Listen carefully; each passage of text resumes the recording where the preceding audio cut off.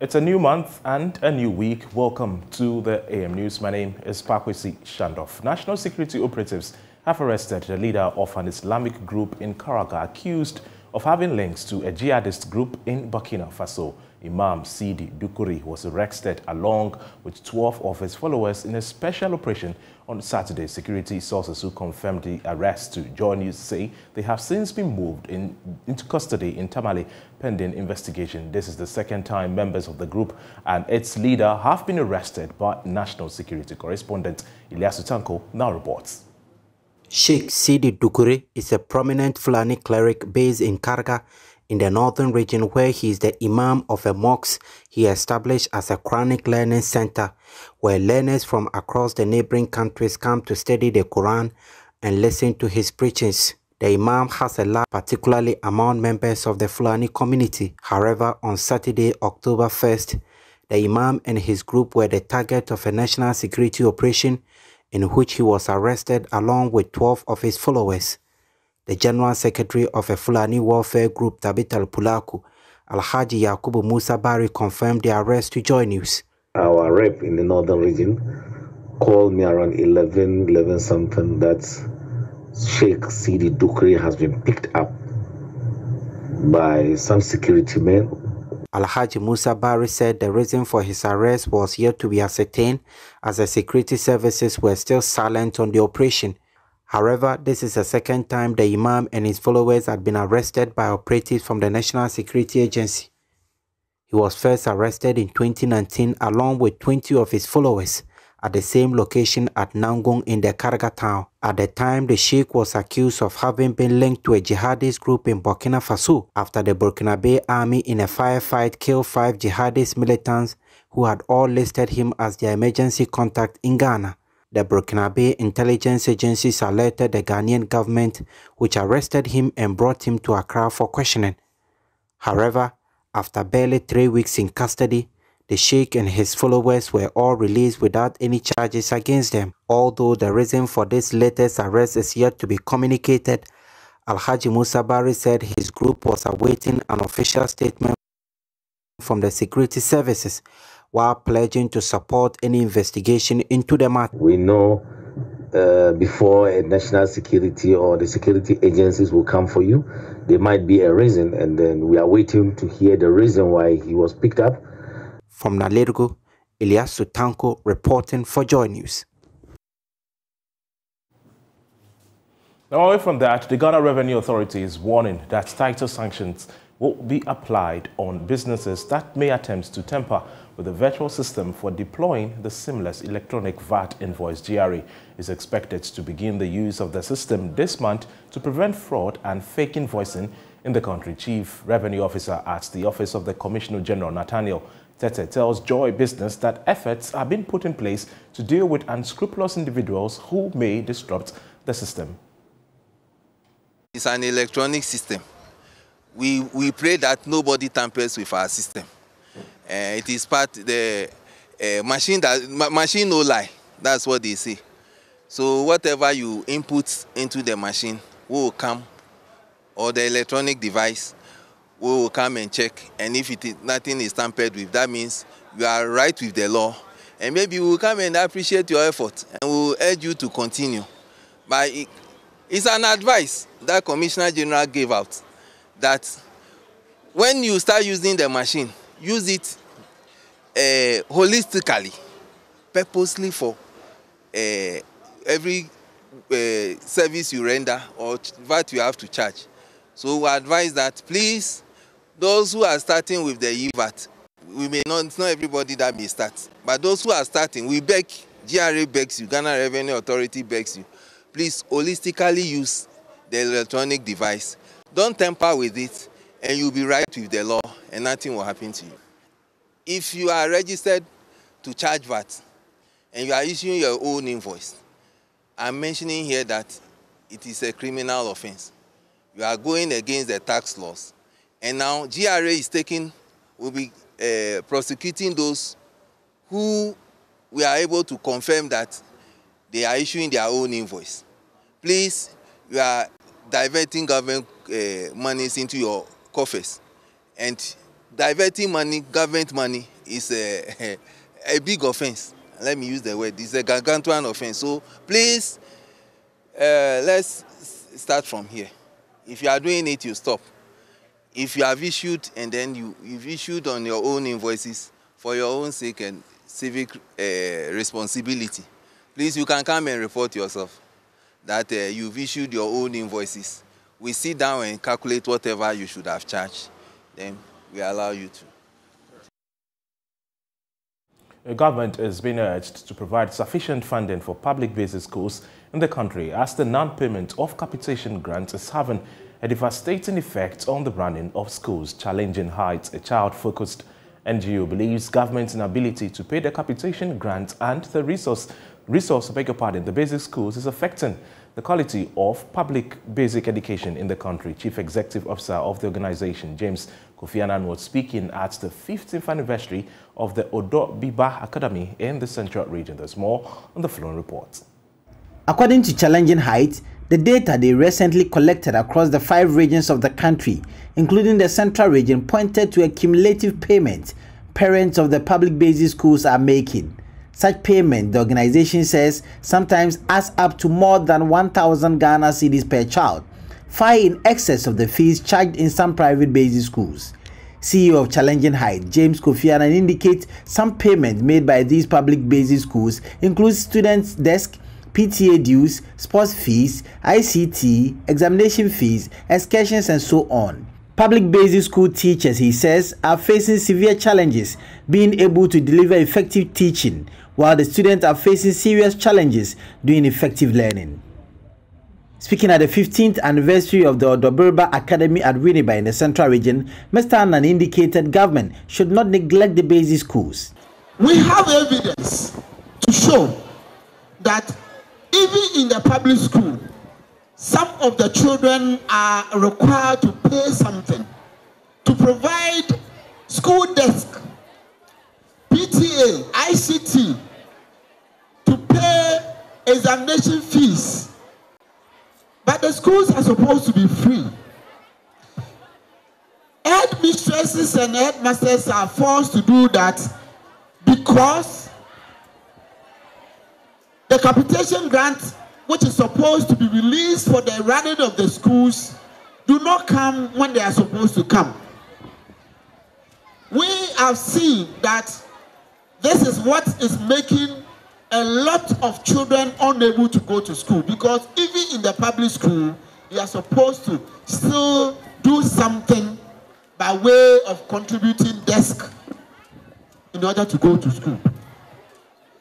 As somebody who benefited from quality public education, I feel scandalized that education is more and more becoming the preserve, especially quality education, is becoming a preserve of the rich. Because everyone is taking their children to the private schools.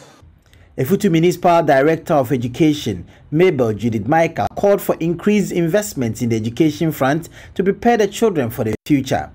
Albert Einstein is credited with noting so simply and eloquently, we can't solve problems by using the same kind of thinking we used when we created them.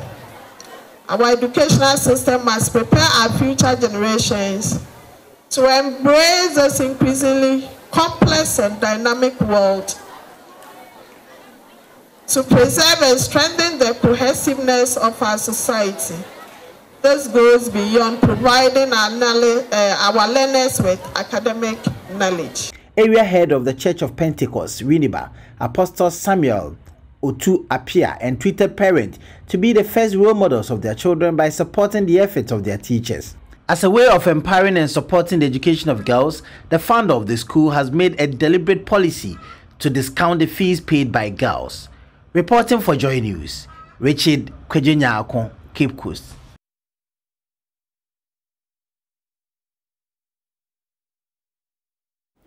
Mastercard Foundation scholars at the Kwame Nkrumah University of Science and Technology, KNUST, are being encouraged to take advantage of social media to lift their entrepreneurial activities. Chief Executive Officer of clothing brand Kweku Outlook, Isaac Frimpong Manson, was worried about the abuse of social media platforms by the youth. He was speaking at the 2022 MasterCard Foundation Scholars Program Summer Camp aimed at boosting career development of scholars. MCFSP, since its inception in 2014, has been organizing summer camp training programs for its scholars to equip them with skills to stand out in the corporate world. The 2-week-long skills training program is meant to train scholars in various entrepreneurial disciplines. The training program is to expose scholars to soft skills which will stimulate their entrepreneurial potentials for societal benefit. Lead for MasterCard Foundation at KNUST, Professor Kofi Owusu-Darko, was optimistic of the gains from the program. So it's a 2-week program after they have finished their exams in the second year. The first week is a summer school in which we invite people who are skillful in a variety of things, including satellite installation, programming, batik tie and dye making, what the women, bead making, the thing, yeah, catering, makeup and that kind of thing. You do it for 4 years. And so what we are saying is that by the time you go through the 4 years, you have made up your mind what you want to do. We don't think that within the 2 weeks of training, you become an expert. There are some people who can't wait. They are motivated by these workshops, and they go there grabbing, and we have... In a mentoring session, Mr. Frimpong Manso took the students through client relationship, financial management and customer care, amongst others. He advised them to put priority on producing exquisite wares in order to realize substantial revenue. What they do is come and twerk. Come and twerk.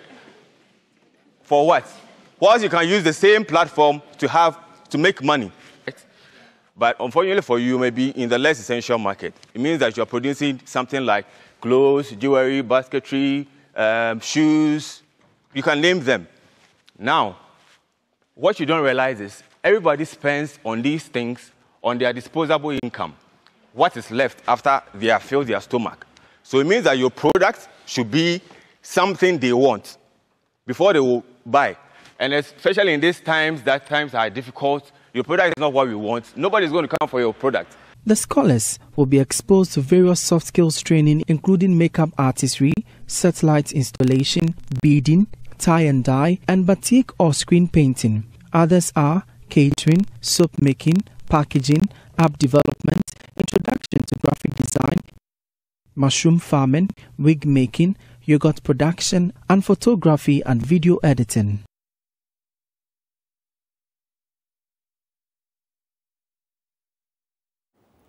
The prison officer in charge of the female stores and estates at the Tamale Prisons, ASP Alasan Andara, is asking government to support the prison service with a bus to resolve transportation challenges. She says her outfit has one bus that serves the 5 regions of the north, making movement difficult anytime the bus is taken to any of the regions for work. But Tina Bugri has more in the following report.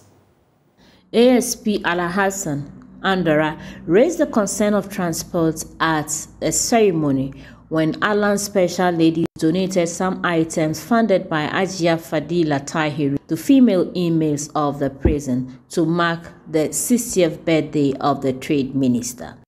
The items included assorted drinks, sanitary pads, soap, toilet roll, among others. This Ghana Prison Service, that's the only service car, maybe bus, that we have, and it serves the northern region and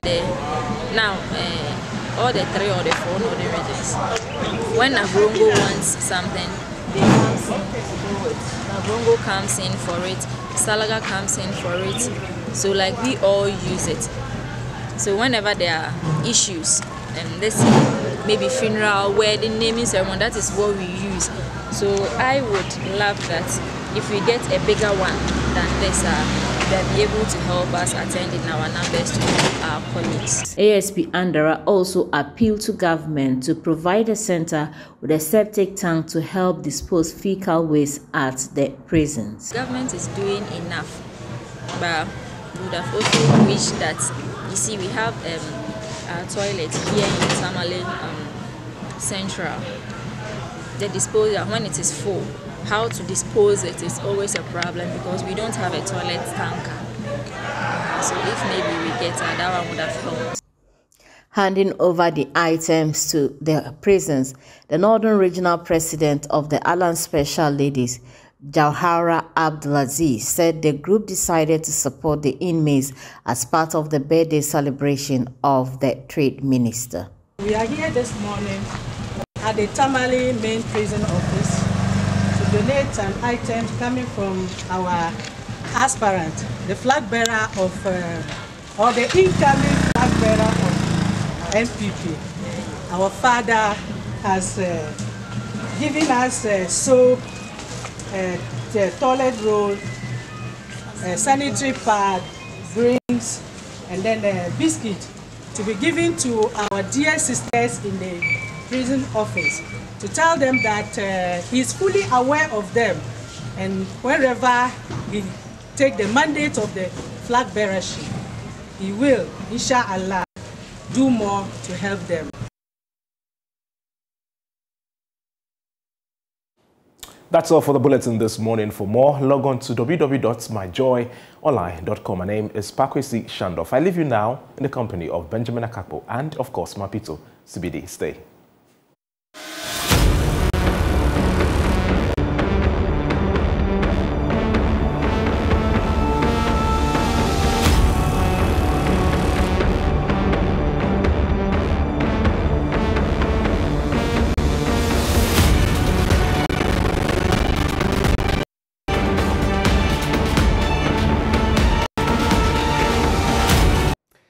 Hiya, good morning. Good morning to Mapito CBD as well. Good morning, Benjamin. How are you? I'm okay. Start of a new week. And we're in a new month. What does October mean for you? My birthday. Oh. Yeah. Would you like to tell us on which day? Next week, Monday, on the 10th. Okay. Yeah. Wait. Then you are October's own. Yeah. You know why? 10-10. Of course. 10th day of the 10th month. Happy birthday in advance. Thank you. God richly bless you. You're one fabulous person, yeah? Oh, thank you. So, of course, October is the month of plenty in some, September, October. And it's very significant, 10, in terms of its numerical meaning spiritually. It's a wonderful birthday, right? A wonderful month in which to be born. So it's also our producer's anniversary.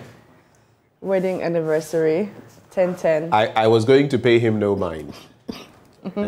He was trying to do Inshushenim, but yes, it's his anniversary as well. Derek Ekosan, one fantastic person, but maybe online. We go take him soon. Anyway, welcome aboard the news review segment. Mapito, we have quite a number of papers we're about to get into, but before we do, just a quick look at some of what to expect on the show today. Just to reiterate, of course, we'll be joined shortly by Executive Director for the Media Foundation for West Africa, Suleimana Brahima. We're talking about the ECG and the prepaid meters saga, which has been resolved, from today, but we'll see how that pans out. We'll also be contemplating, like I said, I'll be going to Kanishi, where in fact I'm going to be interacting with some people. Now, yesterday, something rather curious happened in a blatant case of offensive conduct by a police officer who actually discharged a firearm. I'll be getting into that as I go out and about. And then we'll be talking about the unprecedented traffic on the Tema to Pram Pram or vice versa stretch. I used to use that stretch to work, and it was terrible. Michael Papani Ashali will be joining us from there. And then we'll bring you details of our latest hotline documentary, Destruction for Gold. Erastus Asare Donko, my colleague, has been on that beat, and we're talking about Galamsey and more. So look forward to these on the show. But let's get into the papers now and say a very good morning to Suleimana. Good morning, Mr. Brahima. Good morning, Ben. Mapito CBD is here as well. We'll be interacting with you. Hope you're well, sir. Yes, I'm doing well. I trust you're well too. By God's grace. Great. It's the start of a new week. All right, so we'll be getting into the papers now. I have the Ghanaian Times Daily Guide, the Daily Statesman. Mapito? I have the Daily Graphic, the Finder, and the Publisher. All right, so let me get into the Ghanaian Times for starters. And police nabbed 16 over Galamsey shootings. That story is on page 3 of the Ghanaian Times newspaper. Then there is GRA digital VAT invoicing takes off today, set to eliminate abuse, increase revenue. That story is on page 16. Then there's heavy rains destroy property, disrupt outdoor events at weekend nationwide. Event grounds deserted during the rains. And I know that for a fact because I was at 2 events over the weekend, one of which I was MC for, and trust me, it delayed the program by quite a bit. Of course, some people would not show up, but that event turned out to be rather, beautiful, a rather successful one. There's also echo as AU condemned coup d'etat in Burkina Faso. It appears it's coup after coup. Anyway, so let's get into that major story on page 3. At least 16 people are in the grips of the Eastern Regional Police Command for their alleged involvement in a shooting incident at Asamantafo in the Eastern region. You may have seen some videos. Now, the police in a statement issued on Friday said the incident occurred between some persons alleged to be illegal miners and a community anti-Galamsey task force in the area on September the 29th, 2022. Signed by the Public Relations Officer of the Eastern Regional Police Command, Superintendent Ebenezer Tete. The statement said the police had retrieved 1 pump-action gun, 2 excavators, 2 water pumps, and a battery.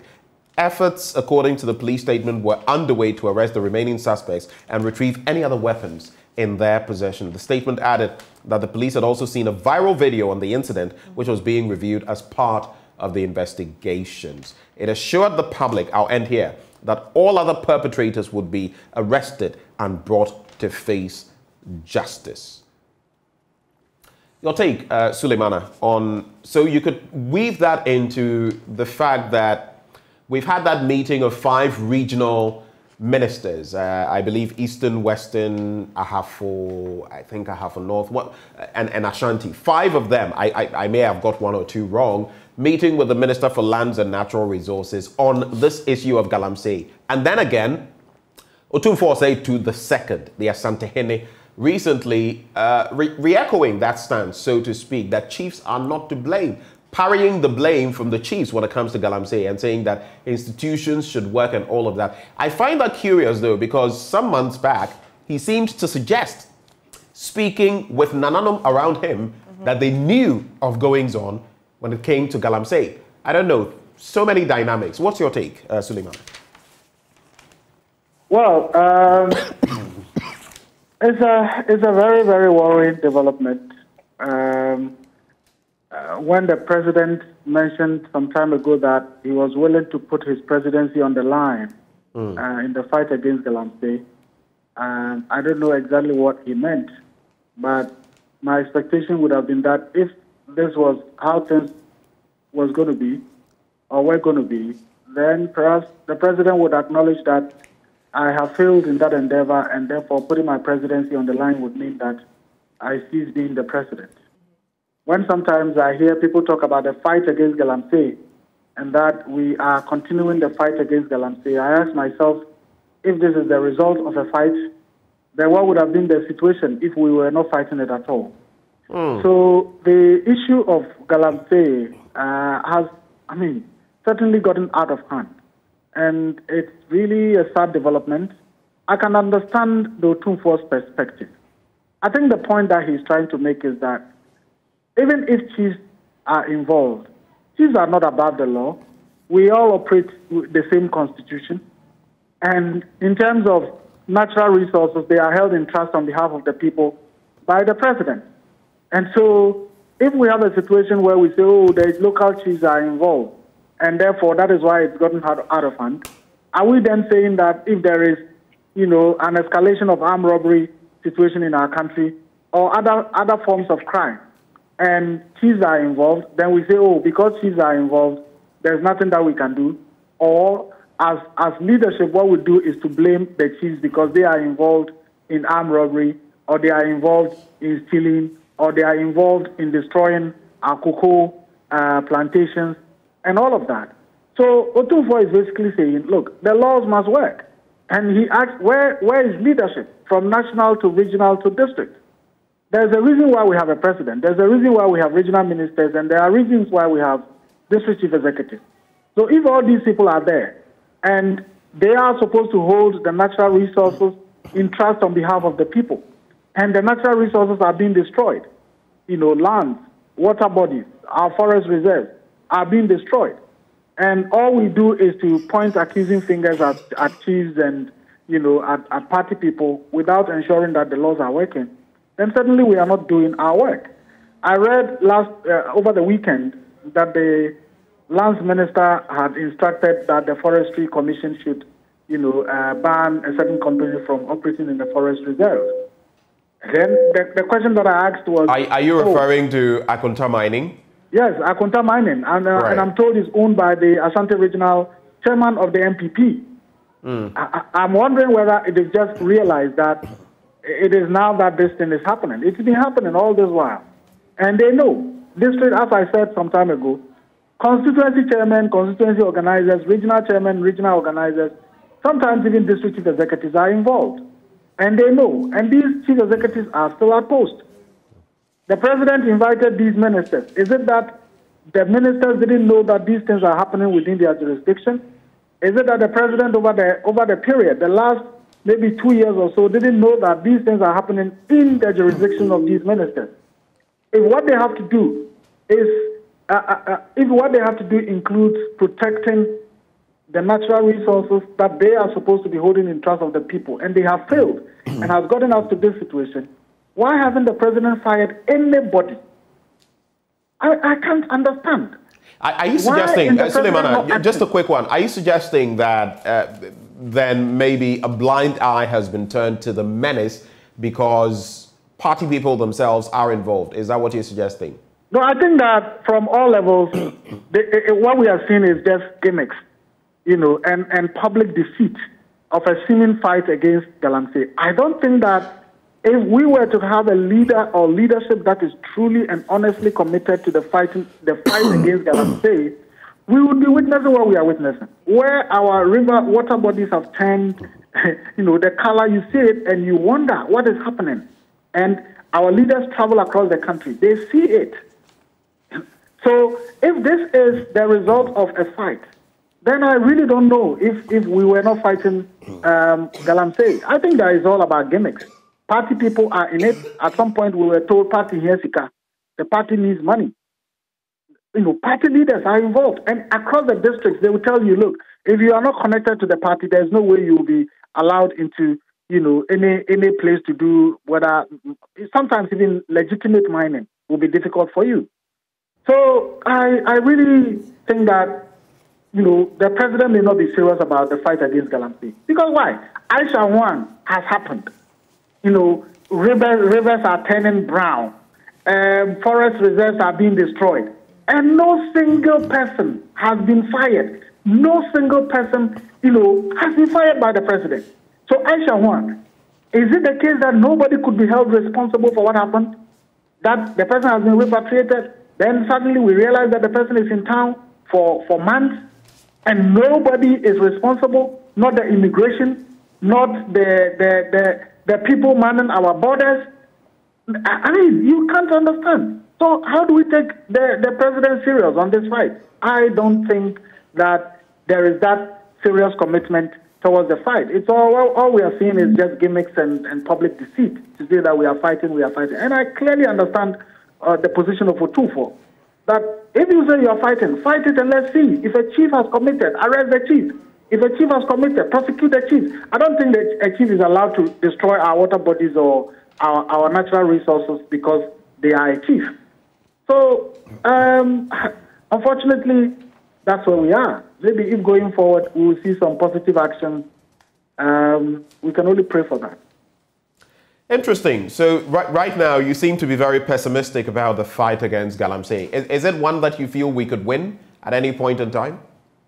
Well, we can win if the president really becomes realistic with whatever he says about the fight against Galamsey. Because if you have put people in charge, and this is what is happening, and you wouldn't even sack one person to serve as an example or to serve as a deterrent to others, then how serious do we take you? Regional ministers are there. District chief executives are there. Where all these mining is taking place, you have people there. You have people who are representing you. And the future of this country is being destroyed.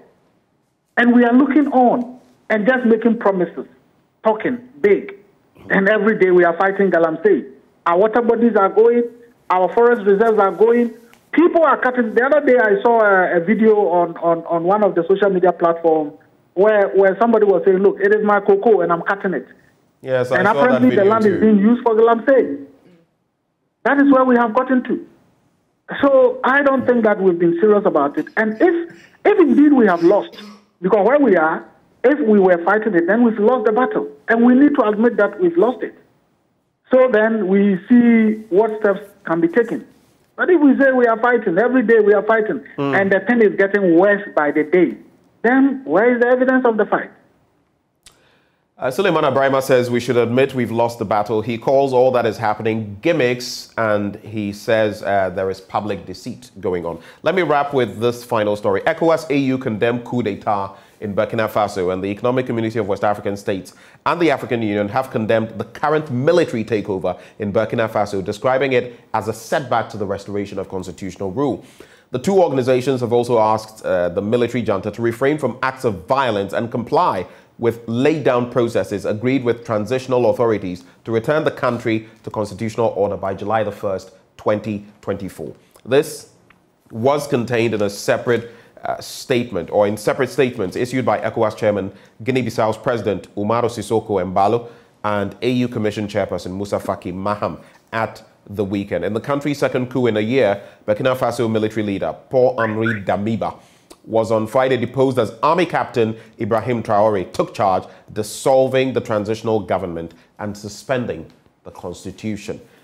So we've seen back-to-back coups in the sub-region.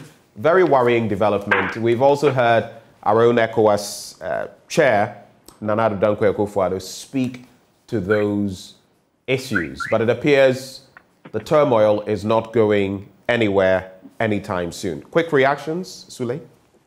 Well, it's another troubling situation in our region. Further evidence of the democratic recession that we are witnessing in Africa generally. Of course, it isn't the case that there was a civilian leader there. So it's a military person taking over from, another coup regime. What they would call a palace coup. Yes. So one would say that, well, we haven't moved. We are still where we are.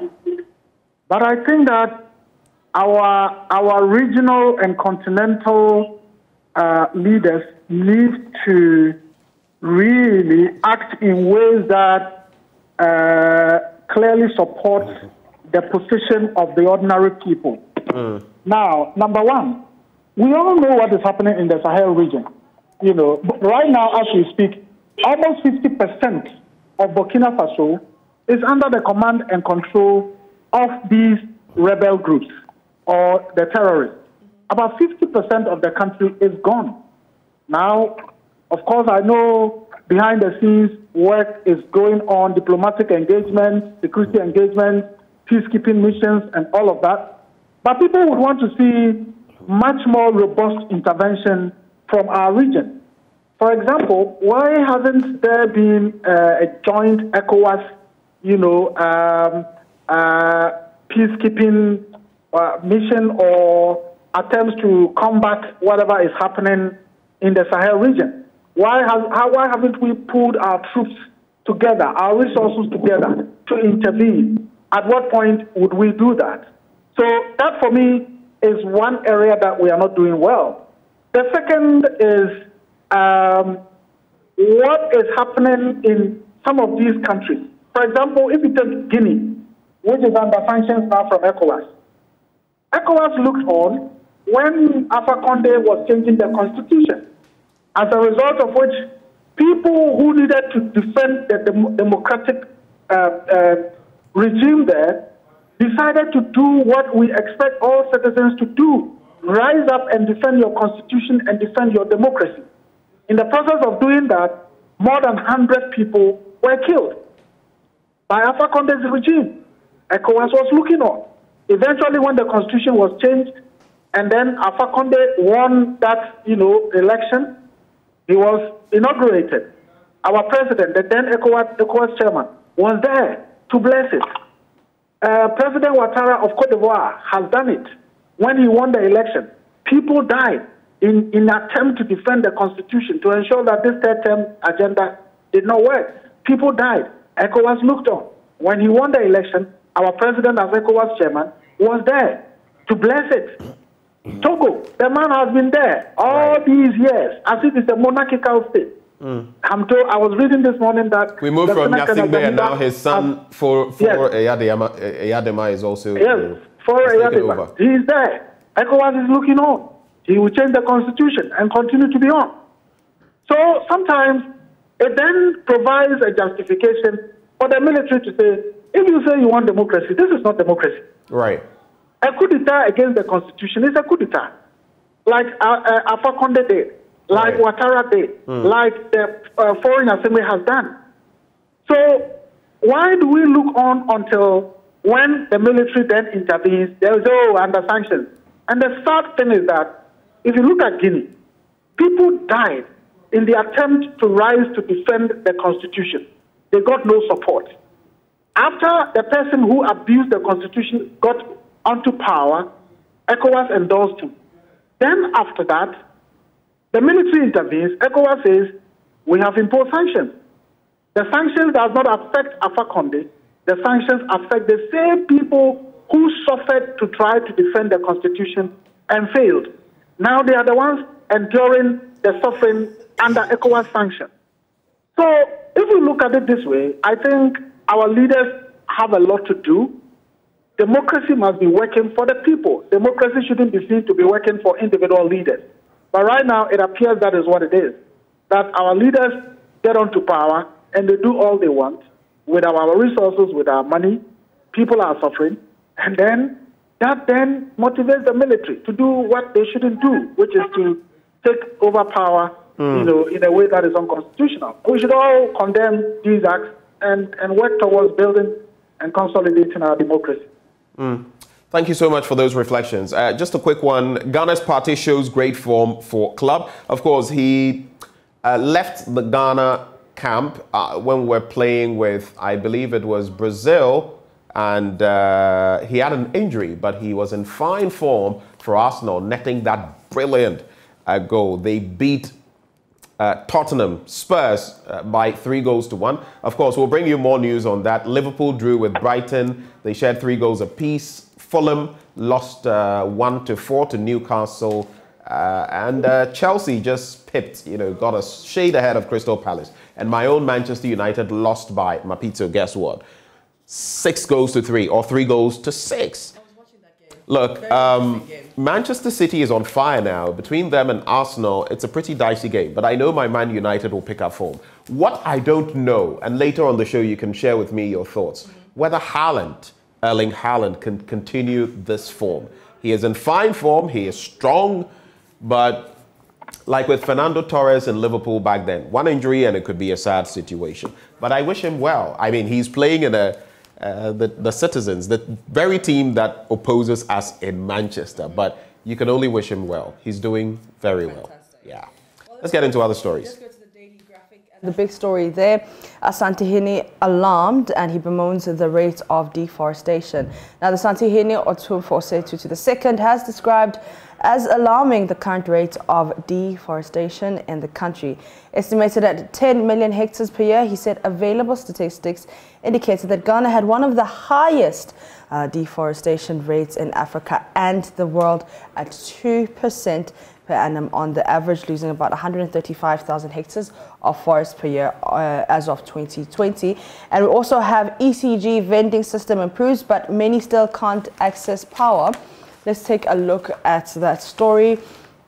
So some electricity consumers are still complaining of difficulties in buying prepaid power credits in spite of assurances by the Electricity Company of Ghana, ECG, that the system has been restored. The ECG said last Saturday that its prepaid customers could now purchase power at third-party vending points and through the use of the mobile phone through its app. That it said followed resolution of challenges that resulted in difficulties in purchasing power. Customers can now purchase electricity credits from their nearest vending points and all ECG district offices. That's according to the ECG statement.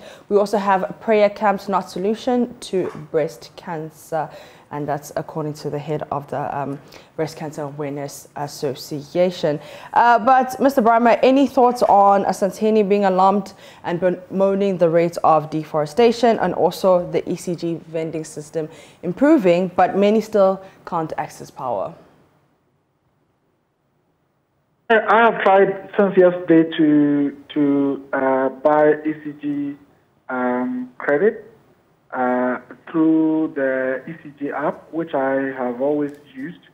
And I was trying yesterday because I read that from October 1, it was going to work.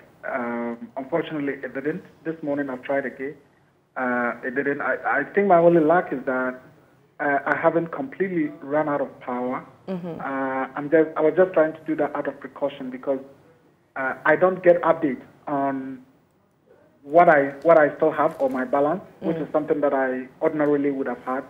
So out of precaution, to just try and top up, just in case the power goes off at some point. But since yesterday, I've not been lucky with that. I can only hope that, well, it may be isolated incident with me, but otherwise the system has been restored. But it also speaks to the whole question about our digitization process and the need to realize that, look, it's technology and anything can happen. Even in the U.S., the advanced societies where technological advancement started, there are occasionally these issues. So yes, it's understandable, but it should also get us to reflect in the way and manner we are going about with our digitization process, where it appears now that almost everything is being centralized. And if one day there is a problem, then we would be in a big, big, big trouble. I can only hope that ECG will be able to sort out the issue so that people can have access to the service. But I think Otunfo's point, it's something that we continue to lament on. I believe that in the area of preserving the future of this country, the government certainly has failed in the fight against galamsey. There's no doubt about that, because what is happening cannot be termed as a success. I mean, absolutely there's a failure. Travel across the country and you see the water bodies, the state of our water bodies.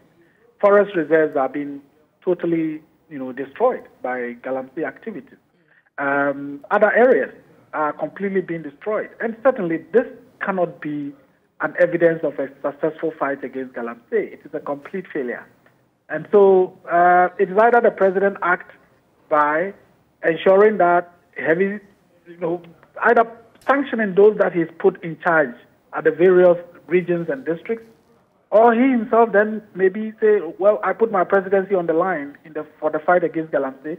I acknowledge that things have not gone the way they should go, and therefore I'm taking the right decision by, if it is handing over or quitting the job.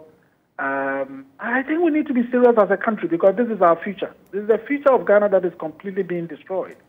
And we can't keep talking about, one day we'll import water, one day we'll import water. And then we keep going like that. Till when would we act? It's a total failure, and we must say it as such and stop this whole thing about, galamsey fight. We are going to fight galamsey robustly. How many times should we hear that? So Otunfo is right in being quite speaking out of desperation, speaking out of frustration. If I were him, I think my situation would be the same. We can't blame chiefs. We can't blame, that is why the laws are there. That is why the police is there. That is why the judiciary is there to prosecute offenders. Right. So if people are not being prosecuted, how do we keep complaining? And Mapito, just a quick thought on the ECG scenario. We've heard, bits about how supposedly the glitch may have been a hack and all of that, and how it could have been internal. I mean, there have been allegations thrown around about a cabal that could be involved in all of this, siphoning money. I feel whatever it is, we cannot confirm. All we want is that it should be dealt with so that ordinary folk don't have to go through the pain. Because I was mentioning the other day, look, there are people who operate cold stores, major businesses. If they don't have generators, for example, and this happens, how do you expect them to power their facilities? Even if they have to do so, it would mean immediate cost that they weren't prepared for. And looking at the economic situation, this wouldn't help anybody. And a quick one on the breast cancer bit. I think I'll just, it talks about how people should, yes, go to hospital when you suspect anything of the sort and instead of going to pastors to pray for you. I think just balance it. It's like that Arab proverb, trust in God, but tie your camel. So go and let them pray for you and everything, but go to a hospital facility. Get yourself checked. Take the required medication, undergo chemotherapy, whatever it is. If surgery is needed, do that. And don't just say, oh, we're going to pray over it. God knows, and he gave us science. He gave us doctors. So don't die an unnecessary death. I just wanted to reiterate that. Sometimes some people feel if you do this, it means you don't believe in God. When you go to hospital and all of that. It doesn't mean that. Other stories? No other stories. Let's go to the Daily Guide. Let's quickly do so. We're building thriving tourism economy. Akufo-Addo says so. That story on page 3 of the Daily Guide newspaper. And in fact, the president has stated that the government wants to use tourism as an effective tool for economic transformation in a move to create jobs and prosperity for Ghanaians. He disclosed that the government intended to use the next 18 months to exploit the country's culture, heritage, history, as well as the hospitality and beautiful natural scenery to attract tourists, fun lovers, and leisure seekers who are hoping to find a unique experience in Africa. Of course, there's been talk about the Global Citizens show, the festival, which was also facilitated by government. And we've had the Year of Return, the year beyond the Year of Return. We've also had that situation where there's been talk about creating an institution, to train people in tourism. So you would say, well, quite a bit of commitment. Are we seeing that on the ground? Suleimana? Certainly tourism is a major area to focus on for our development. Other countries are doing it, and certainly we can also do it. So it is quite heartwarming to hear the president talk about the fact that it's an area that is going to be prioritized. But again, it brings us back to the whole issue. How can you be talking about promoting tourism when your environment is being destroyed? Tourism, to a large extent, is really about the environment. I don't think that people will leave Europe or the Americas just to come and look at how beautiful your hotels are. They have far more superior hotels there. I don't think they would want to come here to look at your infrastructure, your roads, or your buildings, because they have far more superior roads and buildings over there. If they would come here, it's predominantly about our coastline, our environment, our game reserves, of course our people, and how clean our environment is. And so, it cannot be that we want to promote tourism at a time when our environment is being destroyed. And so, if indeed there is that commitment to promote tourism, there must be a commensurate commitment to promoting our environment.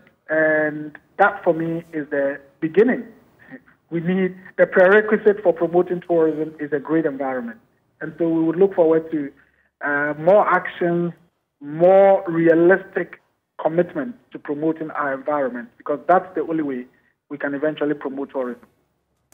Let's wrap with these stories. So a few more headlines. GRA rolls out EVAT invoice. There is, we killed 4, say Mankasim killers. I'm sure you followed that story where a pastor and a chief took away the life of a 22-year-old. emerged now that they have actually killed 4 people. And this was just the latest one that we got wind of. And thankfully, they've been nabbed. Bawumia extols Adokufo. I'm talking about the vice president, extolling the former defense minister. Of course, he is now the chancellor of the Kumasi Technical University.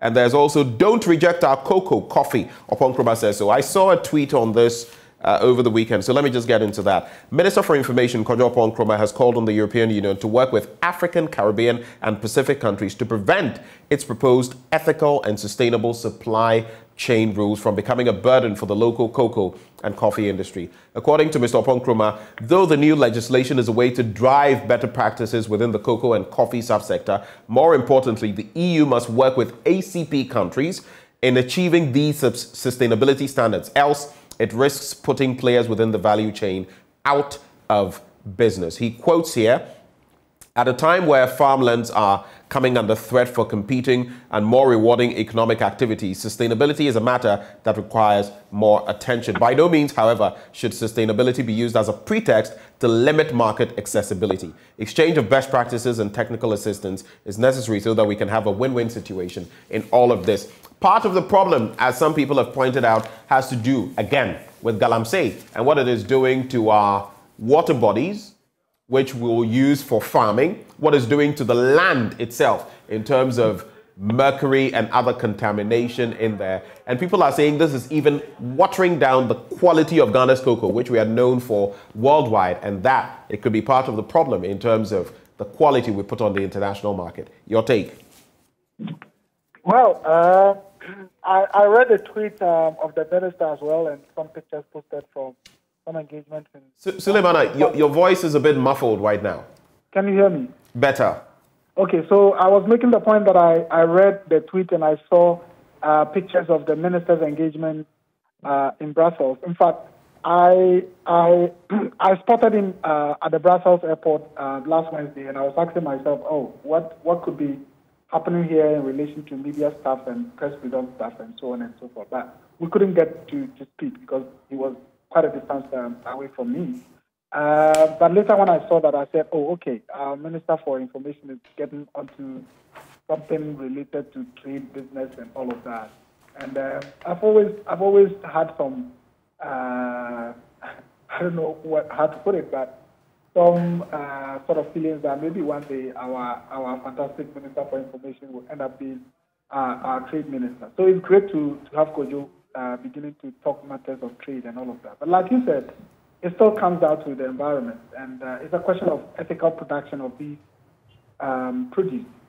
I don't think it's a question of they saying that we would at some point not need cocoa or coffee from these countries. It's about how ethical we are producing these things, issues of child labor, issues of the environment, and all of that. So I believe we should up our game again on the environment to ensure that we are in compliance with these measures that have been adopted to ensure that the right things are done the right way.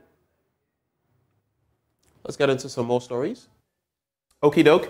There's also the Daily Statesman, Yana Lords Bawumia for Religious Harmony Drive. Then there is President Akufo-Addo honest pledge to Haruna Eseku. That story on page 3. Oponkroma makes case for Ghana's cocoa and coffee industry, like we have just mentioned.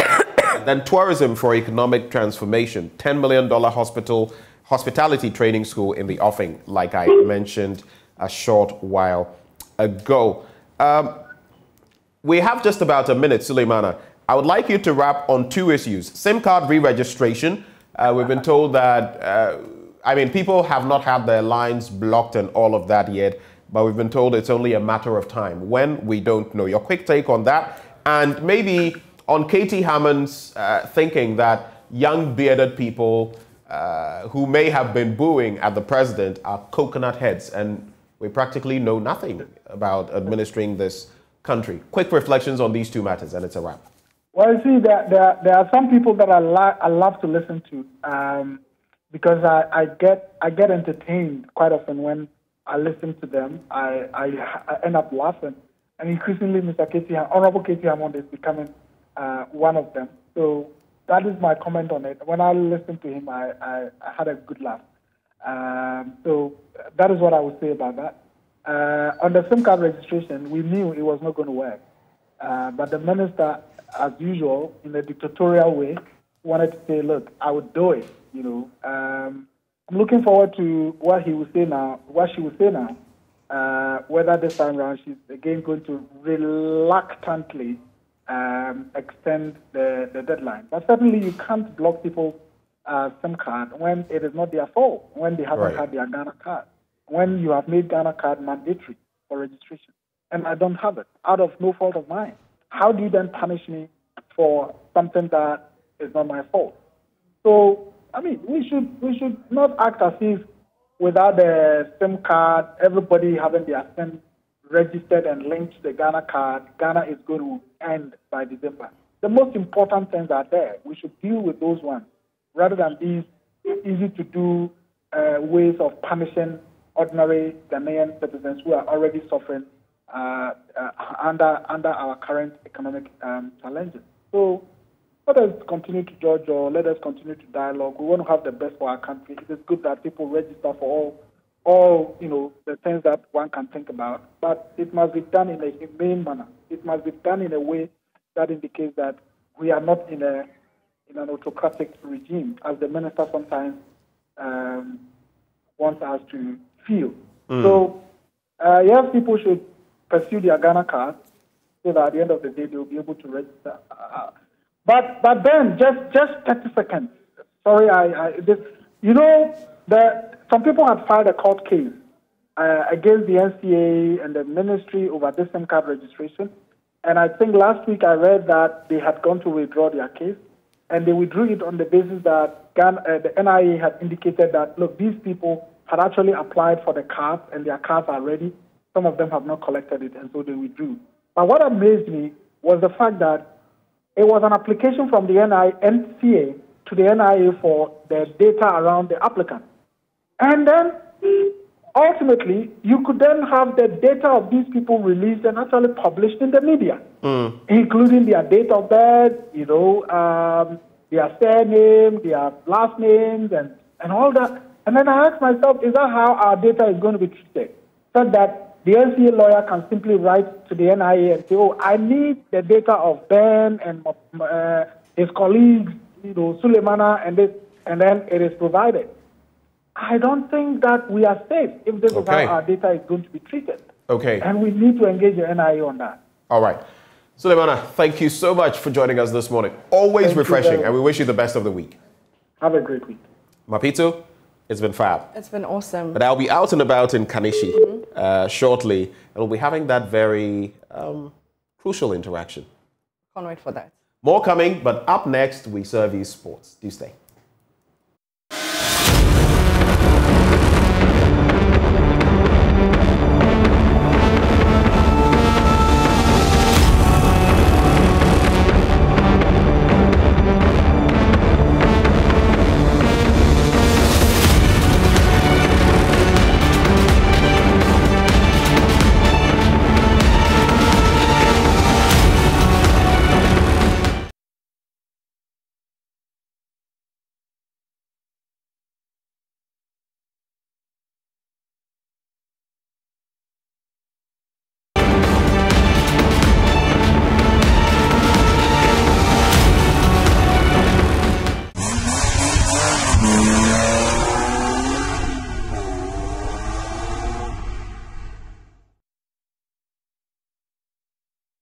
Welcome back on Drive Safe with me, Benjamin Akakpo, and I am back at Top Tech Transport and Logistics. It's all about our safety as we hit the roads daily, whether as pedestrians, but mainly as motorists, people driving, using the road. Today, our focus is going to be on speed.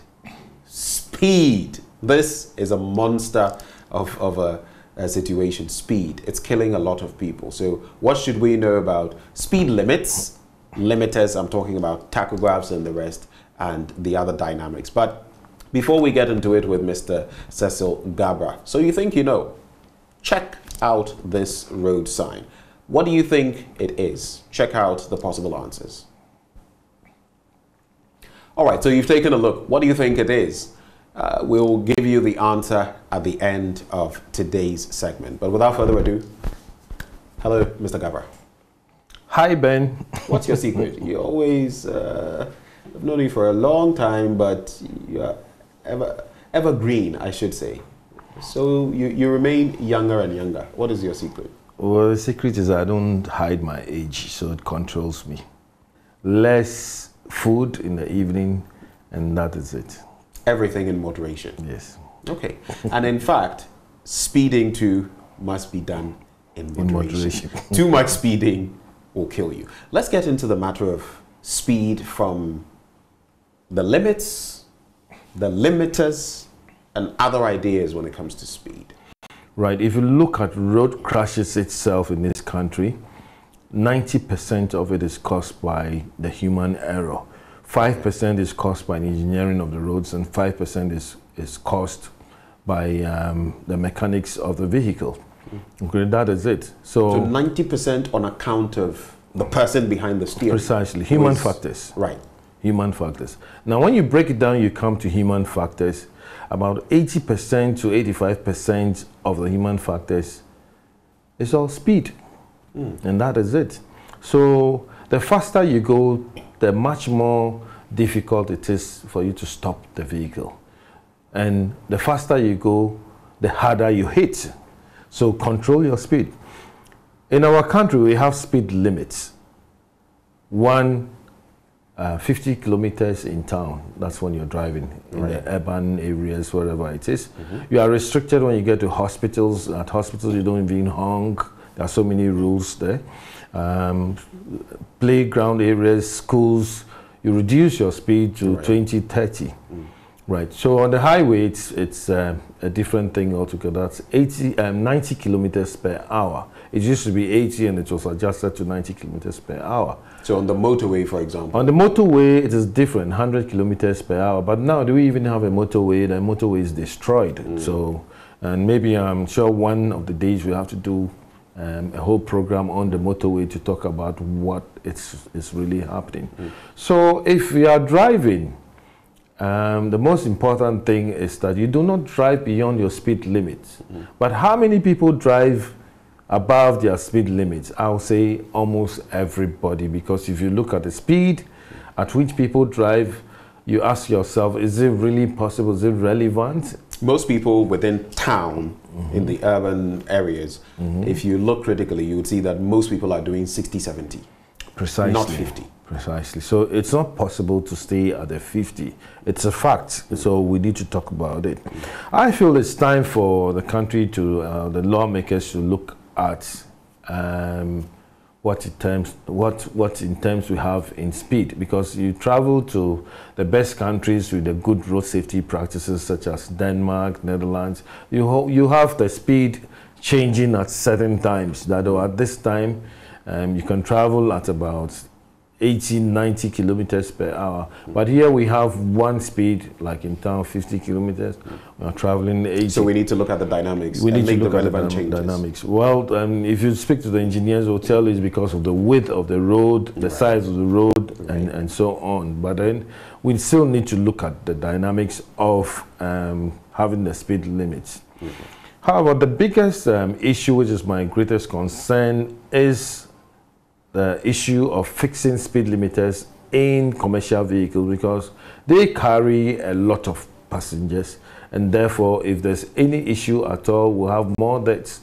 If you remember, talking about the public transport, the major ones plying major routes. Precisely. If you remember the biggest accident that claimed a lot of lives in this country, which was I think 92, and was caused by a Metro Mass bus, that brings that idea that look, let's fix speed limiters, because the fastest that you will go will come with the hardest hit. Let's put it that way.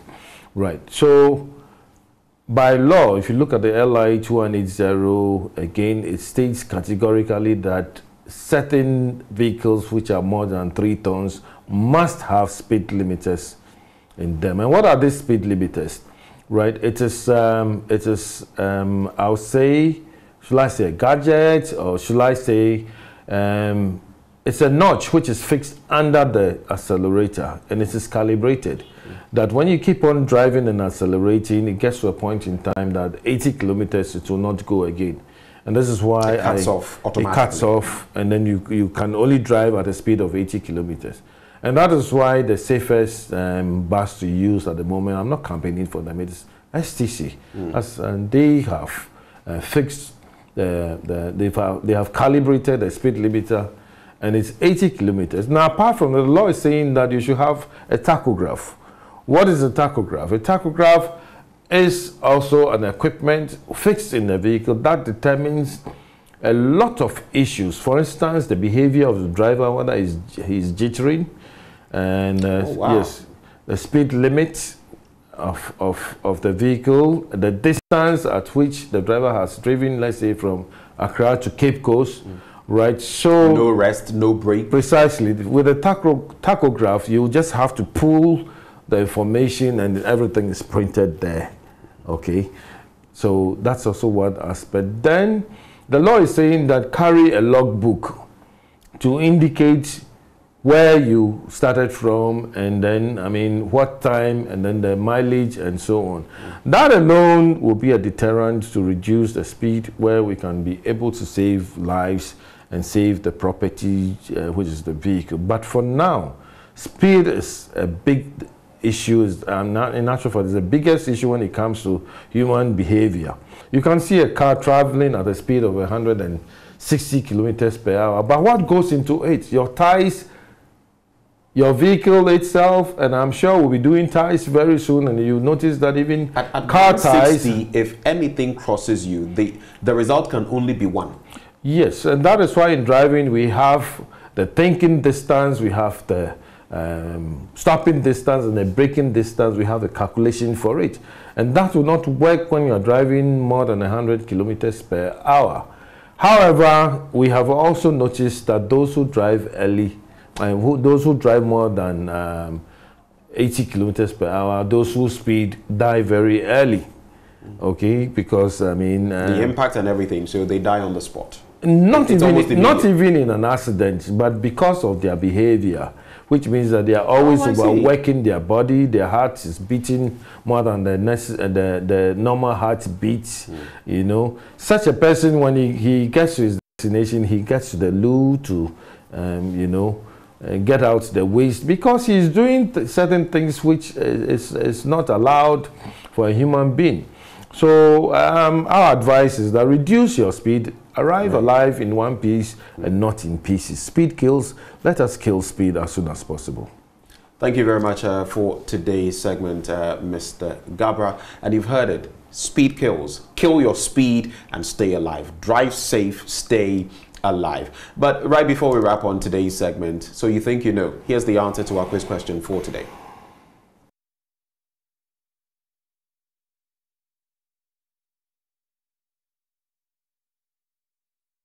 And that's how we wrap it up with Drive Safe with me, Benjamin Akakpo. Thank you for watching.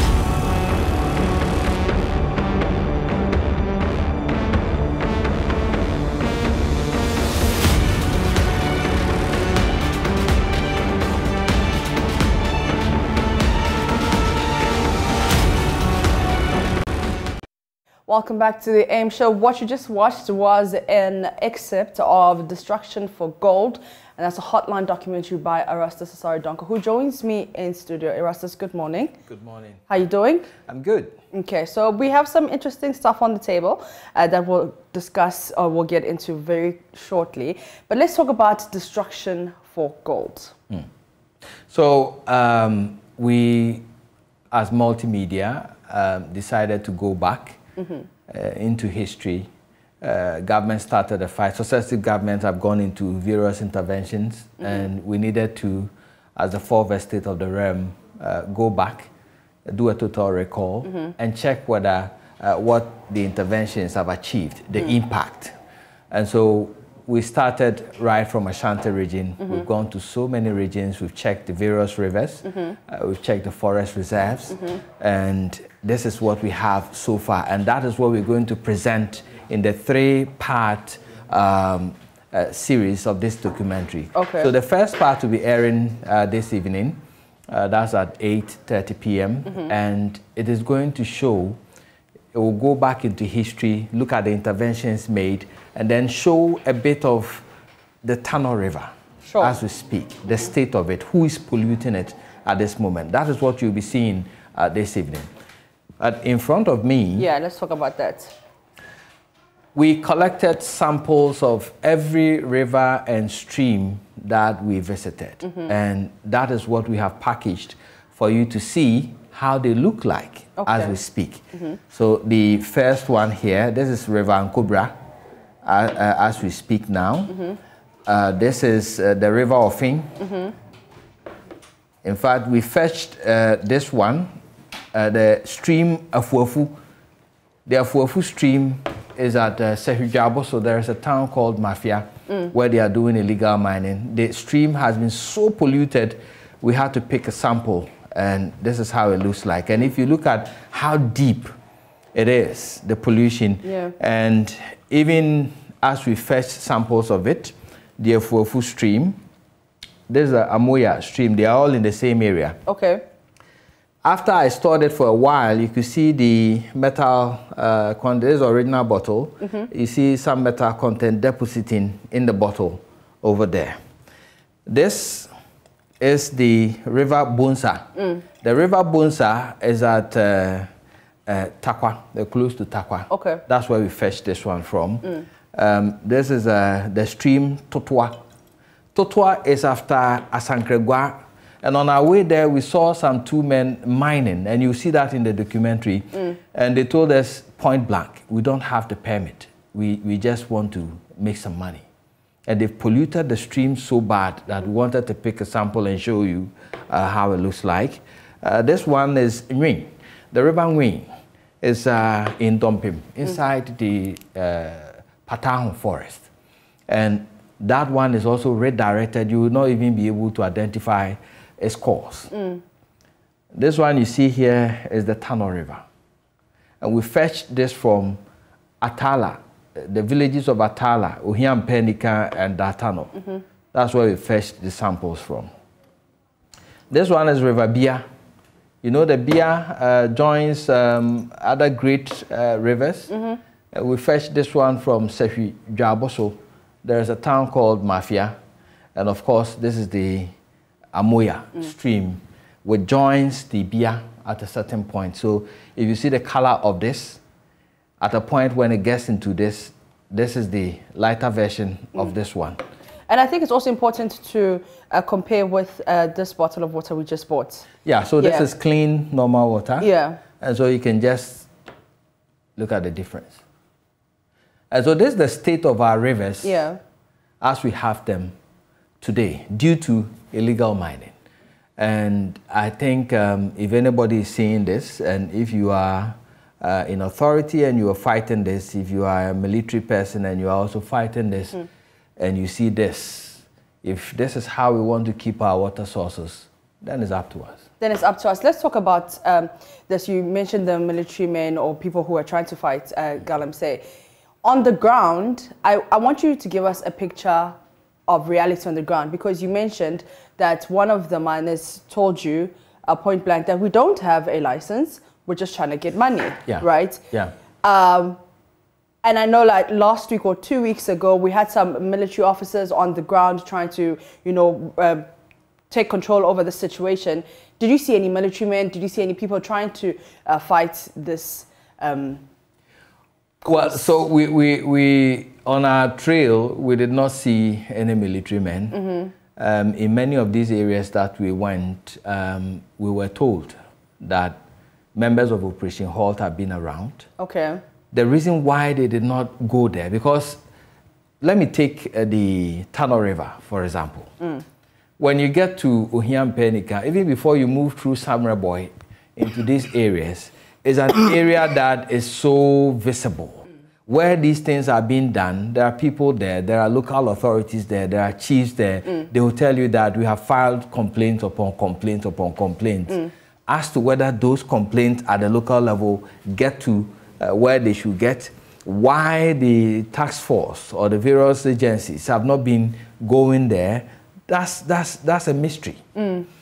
When you find out that in some cases they've been there, but they fail to go to certain key sites. Sometimes you see that they even bypassed a particular mining site and went to a different site to burn excavators. And so that selective justice is what baffles my mind. Yeah. And it gives a sense that perhaps this whole thing is being done selectively towards certain people. If you also look at the Tano Nimre Forest Reserve, where we did extensive work there, showing the devastation to the forest reserve. And you ask yourself, why has the various security agencies ignored warnings from local authorities, the local people who have written letters to certain quarters? Why have they not entered to stop this particular person? Yeah. You saw the release that came from the Lands Ministry that this person, Contact Mining, does not have the permit to go and mine in the forest reserve. Why have we waited for him to destroy about 12 football fields of that forest reserve before we go in? Even now, we are asking the Forestry Commission to prevent him from entering the forest. Have we gone back to see whether, in fact, they have done that? Is he still mining in the forest reserve? I think these are pertinent questions that we should be asking. Now, let's talk about the people living in these various communities. What are they saying? Obviously, some are part of this menace, and so. But what are the people on the sidelines saying, living in the community? So I'll tell you about we went to an area where the people, in fact, let me talk about the Afuafu stream. This one, from the Mafia community. Before you enter, at the entrance of the community, almost the whole town is mining. There are Chinese people in there who are the supervisors. And the chief of the area, I'm told, is involved. The assembly member went round with us. He said he doesn't like it, but he cannot stop it. The youth, they are all in there. So, sorry, when he says he cannot stop it, why can't he stop it? If your chief is mining, and he tells me that the district chief executive is aware. So, if they are not stopping it, who? What kind of power does he have as an assembly member to stop this? The police are aware of this. They are not coming in to stop it. So he doesn't have the power to stop it. In certain areas, for example, when we went to the Trabum forest, we were pointed to certain key people in government who own certain sites. But I'm not mentioning names because in some areas, I don't have the evidence. Sure. Though they will tell you, sure, you don't have the evidence linking these people to the sites. But that's what they tell you, that this site belongs to so-so and so, this site belongs to so-so and so. And the so-so and so being Minister A, Minister B. Minister A, Minister B, military man A, military man B, policeman A, policewoman B, Chief and in some Chief A, Chief B. It cuts across. I was able to mention, in the case of the Tano River, Akonta Mining Limited, and which belongs to Bernard Nchubosiako, who is the regional chairman of the MPP, because we have evidence. In fact, we have drone footage. And when this evening you get to watch and you see where the mining sites are and the extent of pollution, the link between these mining sites and the river tunnel, in some cases sitting directly in the river, that one I can boldly tell you that I know that that is irresponsible mining, and it contributes, I'm quoting the board chair of the Minerals Commission, this is illegal mining. So these people who own these mines, are they aware of the destruction and what this illegal mining is doing to the environment? In fact, some of them will tell me in the face, boldly, that we won't stop this. there's no job in the system, so this is what we will do. When you watch the documentary, you hear some of the youth tell you, illegal mining is what we are going to do if the president is not giving us any jobs. This is what we're going to do. Mind you, on our trail, we found that those who are able to enter forest reserves, those who are able to mine directly in water sources are the most powerful people we have. I see. And you can trace some of these to the powerful men in society. Sharp. Because when you get to the ground, you see that the ones who are afraid and in fact do not have the political muscle or the power, so to speak, to back them, to do what they are doing, they are afraid to enter the forest reserves. They are afraid to mine in the river bodies, except in some few instances where you find that the use of the champagne, and where they have security guards watching out for people, and the moment you approach, they get into the water and swim away. On the offend, we saw those things. So many of these emboldened illegal miners in the forest are linked to powerful people who support them. And until we are able to bring those to order, then this will continue.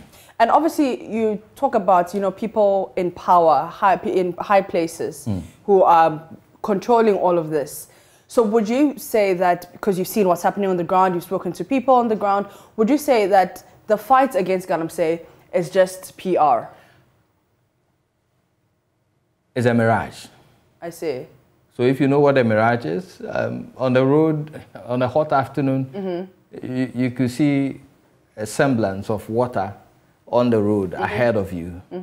And as you approach, you see that there's nothing there. It's a mirage. Sometimes you find that the same people who are fighting the war on the ground have links to mining sites. Okay. And so it's laughable when you get to the field and you find out that, okay, this site belongs to so and so, but this same person has been on TV talking about fighting illegal mining. Yeah.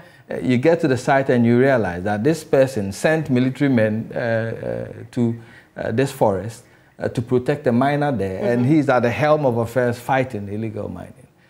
It's laughable. Yeah.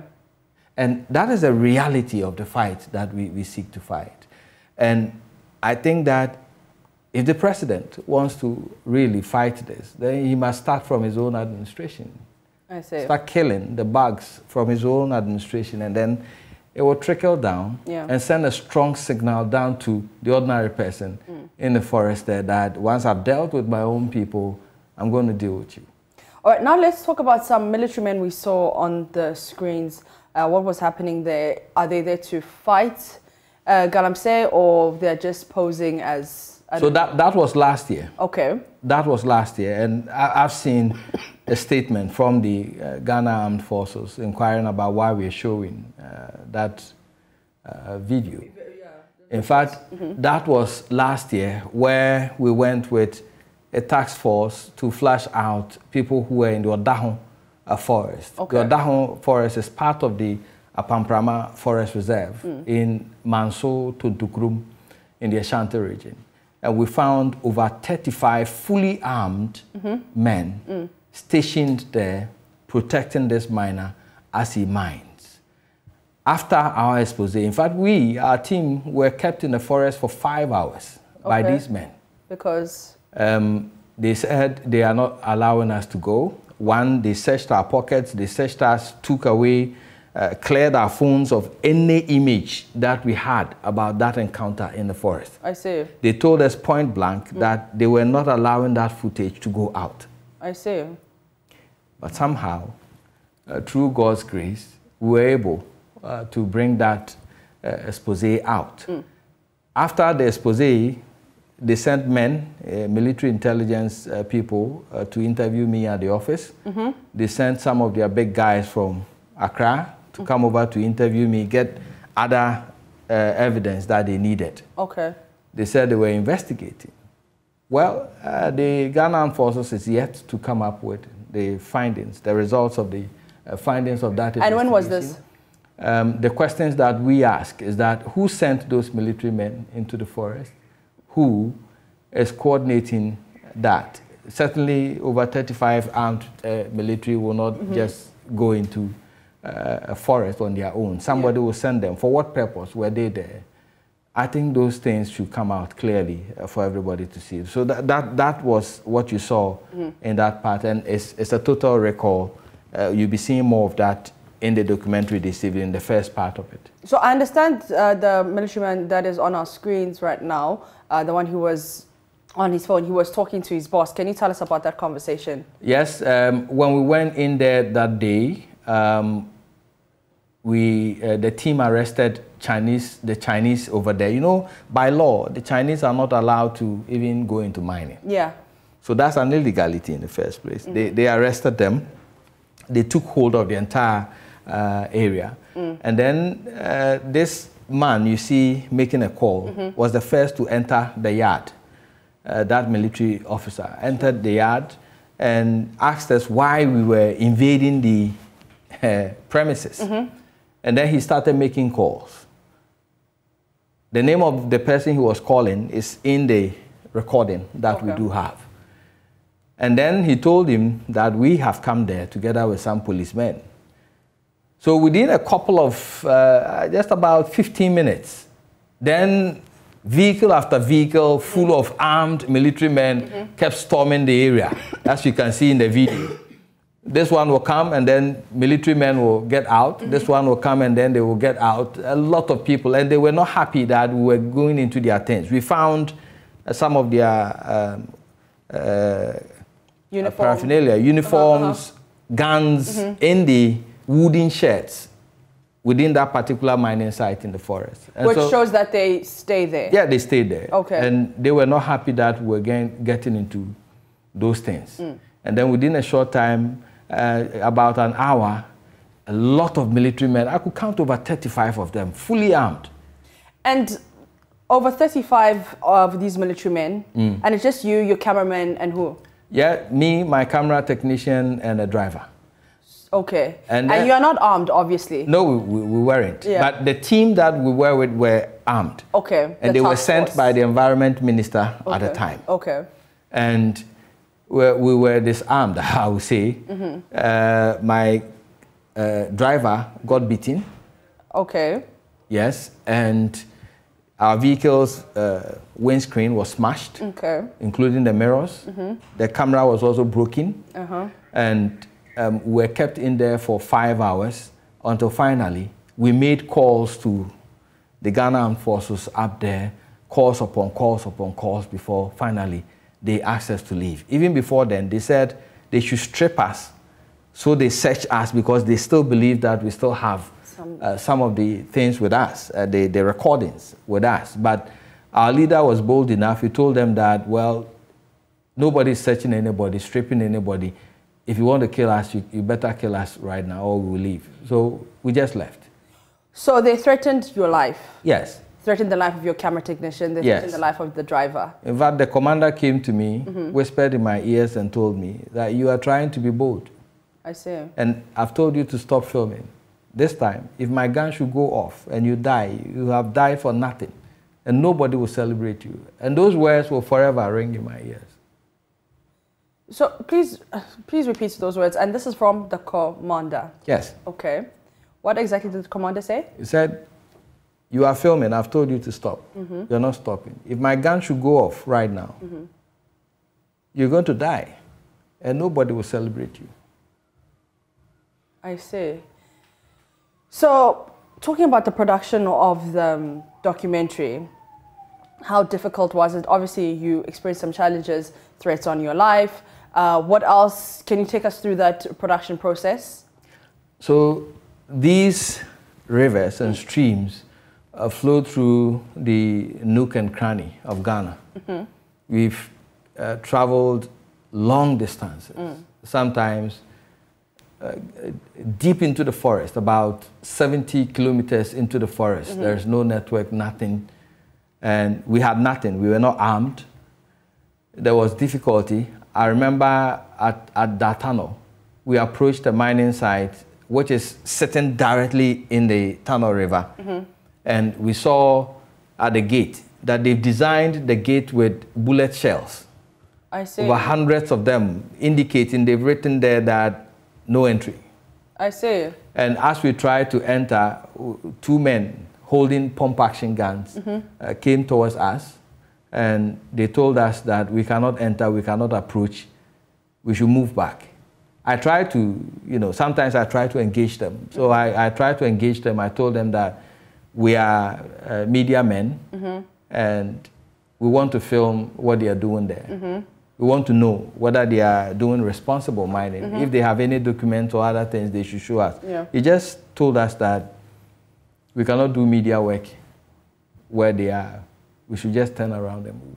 Which obviously means that they're doing something illegal. Yeah, so we had to turn around, but then we went a few meters away, flew the drone, and captured what they were doing there. And all that you will see in the part 2 and 3 of the documentary. But today, the first part will focus on the total recall. We'll get to see the interventions on the ground, and then we'll see a bit of the Tano River and who is polluting it today.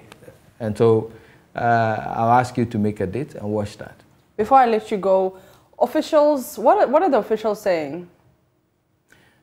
Well, officials as in government? As in government, as in Lands and Resource Minister, as in someone who is saying that they're fighting this menace, someone who puts his presidency, I beg your pardon, on the line. What are they saying?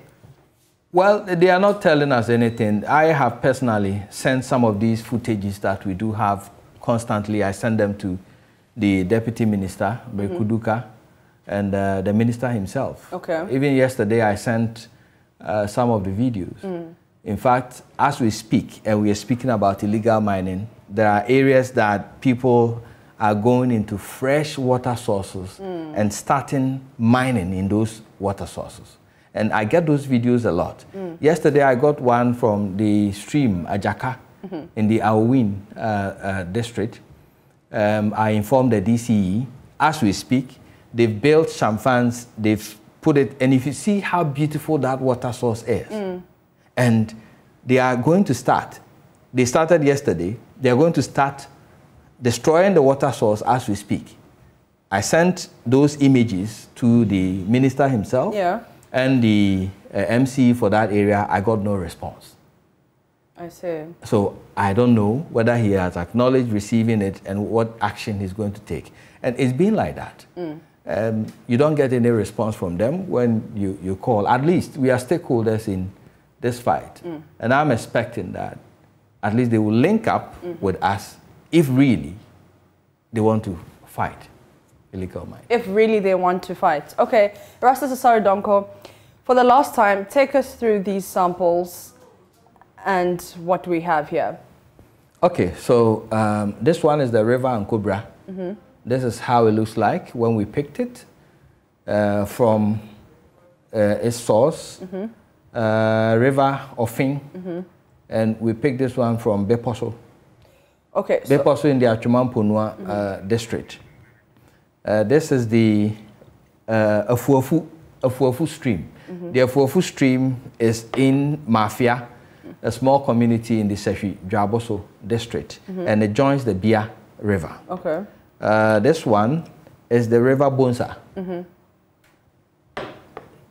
in the western region. This one is the Totwa stream after Asankregwa, close to Samreboy. This one is the River Nui.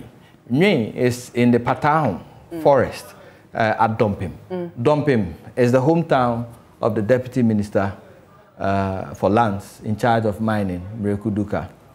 Tano River, this is the Tano River. We picked it from Atala. And this one is the River Bia, the River Bia. And this is the Amuya stream, which together with the Fuafu stream joins the Bia River. Okay, quickly, I just want you to explain something to me. The darker the color means they've been doing it for a long time, or? No. The darker the color means it's so polluted. So polluted. And sometimes the streams are the ones that are so polluted And as they join the major rivers, you could see that it gets lighter. So this one, the Afuafu stream, joins the River Bia. Okay. So you can see that when you compare the two, this one is lighter, this one is deep. Yeah. It means that when it joins it, it becomes, you know. Okay, it becomes lighter because the destruction hasn't been. Yes, and it means that the destruction itself, the illegal mining itself, is happening here. I see. Okay, now that makes sense. So now sometimes it happens here. And sometimes too, when you look at the Tunnel River, it's darker because the pollution is happening right there in the river. Okay. All the places you see in the documentary that they are sitting directly in the river and they are mining. I see. Erastus Asaridonko, thank you so much for the good work done.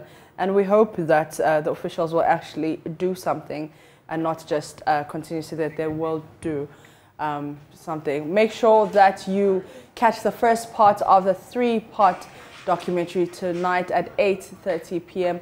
on the JoyNews channel, also on DSTV channel 41 and GoTV channel 144. You're still watching the AM show. We'll be back after this.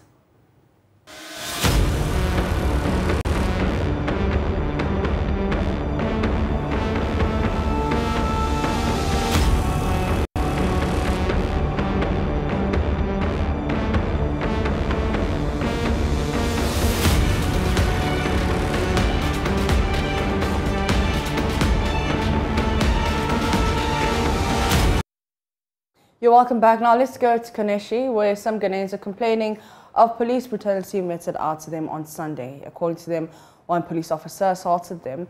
Benjamin Akakpo is on the grounds to speak to them.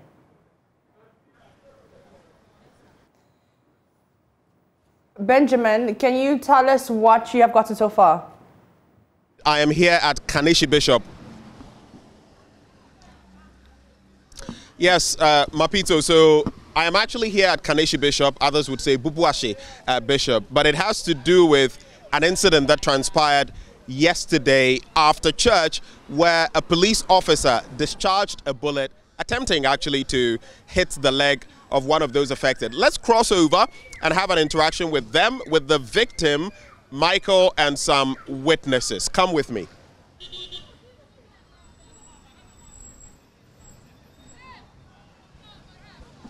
So here we are, we're approaching the spot where this actually took place. And this is the scene of the action. As you can see here, this is the bullet hole, the pockmark, if you like, that was left after the incident. And you see what it's done to even a tarred road and what it could have done to a human leg. But let's have an interaction now with the person in the middle of all of this. Michael is here with us. We'll call him Kofi for the sake of this bit. So we'll not focus the camera on him, but do tell us, we're just giving you the name Mike. What exactly happened yesterday? Okay, so yesterday was on my way from church. I was heading to our sister church just across the road here. So this intersection, anytime you want to get to this side, you have to cross this intersection. So I was with a friend. Whilst crossing this intersection, we saw a motor rider. He was a policeman, an inspector, of course. So he was also heading towards the main lane. So when he got closer to us, my friend crossed. He crossed the road, leaving me at the other side. So the motor rider just went. So whilst passing, he started insulting us. The motor rider, who is a police officer? Yeah, the police officer, that's the inspector. He started insulting us, saying, so we confronted him, my friend confronted him and told him, why is he insulting us? What have we done wrong? All of a sudden, he just stepped out of the motor. He came closer to us. I mean, we haven't done anything. So we told him we haven't done anything to him. So he doesn't have any right to touch us. And I told him he's an officer of the law, so he should behave as such. He just got pissed off, pulled a trigger by his side, and then shot just close to my leg. So he pulled a side pistol? Yes, he pulled a side pistol. A side firearm? A side firearm, yeah, that's what he pulled. So he pulled that, and he just pointed straight to my leg. So I had to jump back. Okay, so let's hold it right there. As the action is going on, where is he standing? Where is he coming? Because the shot is here. So give us an idea. Where is he standing? How does he approach you people? Where are you standing and what happens? So he stood here. This is where the police man stood. And this is where the policeman stood. This is where he stood. And then I was standing just right where the man in the yellow shirt was. And we had that interaction. So he just took off the pistol and then just shot just close to my leg. So I had to move a step back. So after that, he slapped me. He slapped you? Yes, he slapped me. He slapped me on my right cheek. He slapped me. And later on told me, whatever I want to do, I should do. That is his name. So I should do whatever I want to do. He sat on his motor and then just sped off. Tell me, so your leg was actually somewhere around here, where I'm standing now? My leg was here. And he's also standing. Right. Was here. And was he aiming to shoot your leg? He aimed directly to my leg. He aimed directly. He just clocked. After clocking, immediately he just gave the shot. He clocked and immediately gave the shot. And that is the shot, the impact of the shot that we can see right now. Yes, that is the impact of the shot. So tell me, when all of this happened, how did it make you feel? I was really traumatized. We didn't know what to do, so we quickly had to go to the Kaneshie police station and report the incident there. So that is what did the police officers tell you? Okay, so the police officers took our statements. 2 of the officers came to us here to the scene.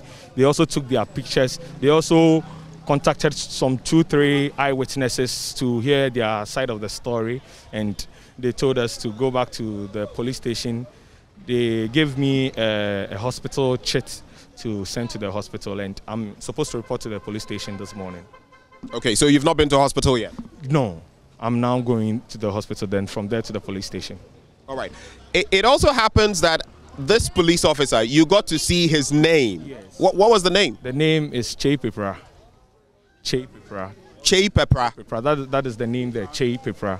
And you suspect he was an inspector? An inspector. With the rank he was having, the rope, a white rope, you could say he's an inspector. Okay. And you took shots of the motorbike, the license plate of the motorbike he was riding, right? Yes, I did that. I took a shot of the motorbike whilst he was on it, whilst he decided to move. I took a shot of it, the motorbike, and he himself. I did that. Let me also interact with 2 more people. In fact, there are a number of them we'll be interacting with. But this gentleman was also right here. In fact, he was right by the side of the person we've decided to call Mike or Kofi. Good morning. Good morning. Would you like to tell us your name? I'm Emmanuel. Okay. How long have you lived in this neighborhood? For so many years. This is where I was born. Okay. What happened yesterday? You were right here. Yeah. Tell us what happened. Yesterday, I was coming from my house. I was going to somewhere, Adori, and I don't know what is going on. I saw them quarreling, so I asked the policeman to stop what he's doing. I said, I'm begging him to stop what he's doing. The moment I opened my mouth, I said, Papa, stop. He just fired. Then he just fired. I was begging him. I don't know what has happened. But the way they are, they are shouting and they are coming out, they are throwing words, and the policeman is doing more than them. The way the policeman is talking, and I don't like the way he's coming out. Now I said, Papa, I beg you, because now he wanted to arrest them. So I said, no, I have to beg, because I was rushing to First Light. My people are waiting for me. We are going to Michelle Camp. Yeah. So when I saw what is going on, I said, no, I won't go. I have to beg, so that the policeman will leave them. I started begging when the policeman get annoyed. All of a sudden, so I was standing there and I jumped. He also jumped. So both of you, you together with... And he also jumped. And we are three. The other man, where is the other man? We are three. We are three standing. And there's another man standing. I think that is Alfred. Okay. And he was also there and he want to react. So I pulled him. They don't go. Maybe you do something that you won't do. All of a sudden he went and sat on the motor and leave. Okay, so we can continue this in English, or if you want to speak Chi or something, you can. But the fact is, how did you feel at that time? Because basically, I was traumatized. I'm telling you, I was sad. Since out to date, I can't do anything because I haven't seen something before. All of a sudden, the policeman standing in front of you, you haven't done anything wrong. All of a sudden, he's shooting. And I think if maybe there's a problem, one shot, you have to raise a gun up. Why do we don't do that? You shoot the gun down. Why? It's my problem. So what happened after he fired? What happened after that? The gentleman we spoke to says he slapped him. I got him. He slapped him. He slapped the man. And I don't know. You were not here. If you see how he slapped the man was going to fall. If he want to fall, because how he slapped him, the man don't know that he's going to slap him. So the man want to react. So the other guy said, and I call, hey, Papa, don't go. So the motor was here. Yeah, we have parked the motor here. So there's a lady coming, and he called him. Now I don't know what happened, and they leave. There's a lady who is sitting on the car, and he called him, and he said, "Why do you not?" Like, no, then he leave. This is what has happened. And Papa, if you are here, I don't know. The people are running. So all of them ran away. Hold for me. Let me speak to another person. For good reason, will not show his face, but this person, after the police officer had fired the shot, the remnants, the shell casing, they got to pick that up. Hello, good morning. Morning. Yeah. For purposes of this conversation, we'll call him Yao. Yao, morning. Yeah, morning. Saying, hey, you. Inti enra den nesi, den poti nesi. How beti me akache? Enra this year ni say e ball around 12 something. Na mako baby a me so me ba. Ti me ba no then me hu say na e tu na e ba me ne madam fo na e ba. Inti e ba no me e ba na me hu say police ni no across the kwan na two guys. Ti omo ba na say agreement bi na omo ye. True argument no more no na police in the can say aden kwan ye odiana. Then Adam Antu was saying that na kwan na media crowd me back crowd to bo ma me na misumi ntwemu.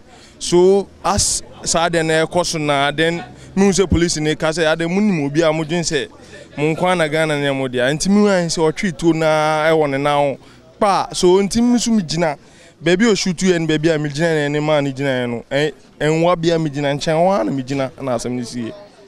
So that's what they are doing. Enti ewiye no wutimi hu bullet no ne ho no e na wo faaye enya sa me na me fa bullet na me de ma nipa no me na wo fa bullet me na me fa bullet ni ma nipa no enti no uhu no wo hipoti ahaya na da on say ho no e shoot you na e ko fom etutokro enti me na me fa na me de ma nipa no original nipa na anko e shoot no na me fa na me de ma no Enti no, we are to say later on no police officer no ebefa anchebia no san back ebefa near epete yenubi no egu ho no eyampa.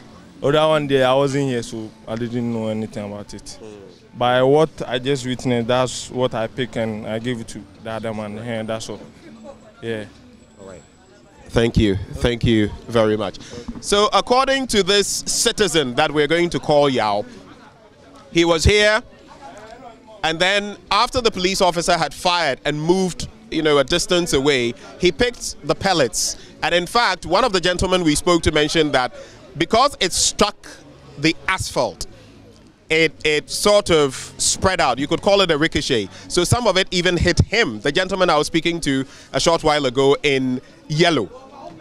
But they picked the pellets and they gave it to the person we are referring to as Kofi, and that was taken to the Kaneshi police station. There are other witnesses that we are going to interact with. Let's quickly do so on this very sad scene here in Kaneshie. So, first of all, I'd like to find out from you. You mentioned that when the bullet hit the ground, it split out, and part of it hit you. Tell us about that. I was shocked all of a sudden. When he shoot the bullet, no, all of a sudden then it hit me. So I jump. And I haven't seen some before. And up to date, I don't know. If you look at the place, you will see the particles there. Look at the ground. You will see the particles over there. That is what happened. I don't know what to say again, because this is what happened yesterday. And you say in all the years that you've lived here, you've never seen anything like that thing before in my life. In my life, I haven't seen some before. A policeman in my life, I haven't seen some before. I went to the high school in Ghana National College, Cape Coast. So I know, I haven't seen some before. I'm telling you. Thank you. Let's interact with and what the gentleman was saying, the one in green, basically already just re-echoing the story that we've been told so far. He says he came, met the scene before he could say Jack. That shot had been fired, but of course he just picked the shell casing of the bullet. We also have someone else who was here yesterday. In fact, he was walking together with the person we've decided to call Kofi. You can turn. We'll not show his face. We'll just have a side interaction with him. So for purposes of this conversation, we are going to call him Kwame. For purposes of this conversation. Kwame, good morning. Morning. So you were walking with Kofi yesterday when this happened. Narrate to us what exactly happened. So we've closed from church. We're walking towards this way. We had gone around to eat something here. So when we got here, he was coming towards this side. So you got to this point? We got to this point. And you were crossing? We were crossing. So when we saw him coming, in fact, no car was coming. He was the only person coming. So when he was approaching, I quickly crossed. So my friend waited for him to cross. So when he crossed, and he bypassed him, so why are you insulting us? He said, what can you do? Immediately he parked the bike. And then he said, what did you do? And we said, you can't do us anything. What sort of life is that? He attacked us. Hey, keep quiet. So my friend, we said, you can't do anything to us. You can't do anything to us. What did we do? Immediately, he came in front of him. He moved the pistol and gave a shot. And my friend brought back his leg. If he had not brought back his leg, he would have shot his leg. I thought. So do you think the police officer was aiming for your friend's leg? That was what we saw, because he didn't even relent. He immediately gave the shot. So then after giving the shot, he gave him a hard slap. The slap was too much. So I felt my friend was even hurt. So we went back. In fact, I became very scared. Since yesterday, I've never slept. I've had sleepless nights. I don't know what to do to myself. So I beg you, we want justice. What this guy did, I mean, the police service, they have to, investigate this issue very well, because we never thought this could happen to us. And if it had happened, I don't know where I will be. I don't know whether I'm to take my friend to the hospital, or because my friend looks like, what did we do? Empty road. There wasn't any traffic, so you could have bypassed us, because you're a bike, bypassed us and go. Why did you have to just come out? Everybody was here. I said we could attack him. We can't attack him. We are two. And the way it happened, people started coming around, so he felt maybe, but because of the shot, people too went back. Everybody went back. So we didn't do anything, and we said, no, we have to go and lodge an official complaint at the station. That is all. Thank you for giving us this account. So we continue. We'll be wrapping up shortly, but I just want to have a few more interactions, and then I'll wrap with the victim. Excuse me, sir. Good morning. Good morning. Right. So this person here too was a witness. I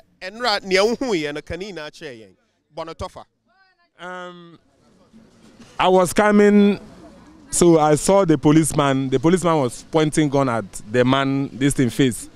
So as they are challenging some words, so the policeman used the anger and shoot the gun in this thing. But the policeman don't have any right to do such thing. You understand? Police meant to secure the citizens. You understand? So I don't. Even though this guy do anything, he don't have any right to pull out the gun. He don't have any right at all to pull the gun out. So, in fact, what happened yesterday, I'm very, very disappointed in that man. That type of person is not good to be a policeman, because something can happen. He will use anger, you understand, and kill somebody. You understand? That type of person is not good to. If not God, that man could have shoot this guy. Because the way he's talking that yesterday, he even slapped the guy with that anger that is in him. You understand? So if not God, it's God that make him to put the gun in the ground. You understand? So that type of person, if don't take time, that type of person can kill human being at any time. Somebody can provoke him, he can easily kill human being. You understand? So just to wrap, you're Nigerian, right? Yeah. You live in this community? Yes, I live in. What do you do here? Me, I do my business at Kaswa side. Okay. So this is what happened yesterday. Thank you. I was very disappointed in that particular policeman, because that thing, Ghana police, I haven't seen Ghana police. They don't do that type of thing. I haven't seen some before, but that one came and spoiled everything. Thank you so much for interacting with us. We're grateful for your time. I'll just wrap the conversation with what the person affected wants to see moving forward. So, Kofi, that's the name we've given you. You've reported the matter now to the police. This morning you are reporting at the Kaneshie police station, yes, right? Yes, please. I'm reporting at Kaneshie police station. What do you want to see? How will justice be served for you? Okay, I really want justice to be served because the policeman, since he knows much better about the law, shouldn't have taken the laws into his own hands to do what he did. So I want justice to be served, so that it will serve as a deterrent to other officers too. All right. And so we've been having this interaction at Kaneshie Bishop. They call it Bishop because of the school that is very close to us. And right at the scene, you will still see that pock mark, that shell mark left by the bullet fired by police officer Che Pepra. And you can even find some particles right here. And he is suspected to be an inspector of the Ghana Police Service. The matter has been lodged, the complaint has been lodged at the Kaneshie police station, and today the gentleman in question, the main victim, is reporting at the police station. The only hope for them is that justice will be served on this police officer called Che Pepra, whose motorbike's license plate number we have. A shot of it was taken. Again, it was mentioned that they smelled alcohol on this police officer, that in fact he reeked of alcohol. So he possibly could have been under the influence. But we'll leave that to the legal system to determine what the outcome will be. Mapito CBD from out here in Kaneshie Bishop, Benjamin Akakpo for JoyNews. And we're back here in the studio where the Electricity Company of Ghana, ECG, says it has fixed the vending challenges preventing customers from accessing credits through their prepaid metering system across the country. Now, this is after some customers had difficulties purchasing power last week. External Communications Manager at the Electricity Company of Ghana, Charles Ni Aiku, spoke on the probe last night.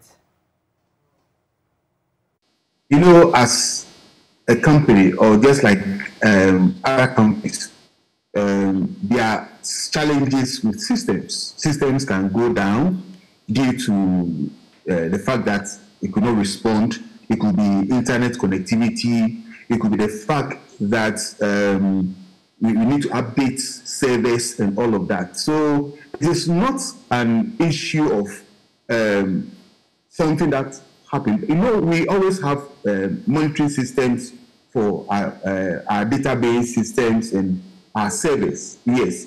So we picked that up that Tuesday night, and we've tried to resolve, and it has picked up gradually, and we've made that significant progress. Okay. Is it not the case of some form of sabotage, You're saying your system was not hacked? I don't have that information. I don't have that information. And as I said in my previous conversation with your radio, I informed them that for every system, when there are issues, you do system audit. And that is what we are doing now, trying to make sure that we audit the system to make sure, to understand what happened. And I'm sure at the end of the day, we'll come to a conclusion. But for now, our efforts and concentration is to make sure that we get our systems up and running. And the system audits that you've conducted so far, what was the preliminary findings as to what exactly could have happened? Because I'm not sure you've experienced this before. Since you started, or you introduced this prepaid system that we are using, have you experienced anything like this before? No. And so it was unexpected. Mm-hmm. It was unexpected.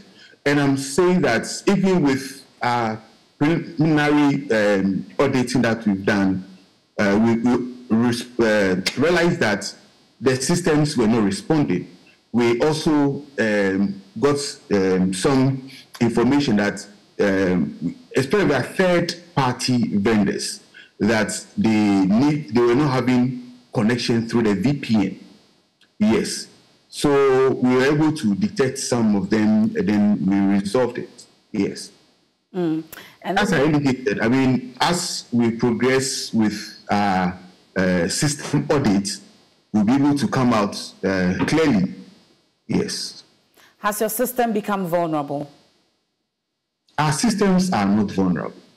Our systems are not vulnerable. Yes. Our systems are not vulnerable. Was it a ransomware attack? As I indicated earlier, I don't have any information about that. I don't have any information about that. For us, we continue with our system audit.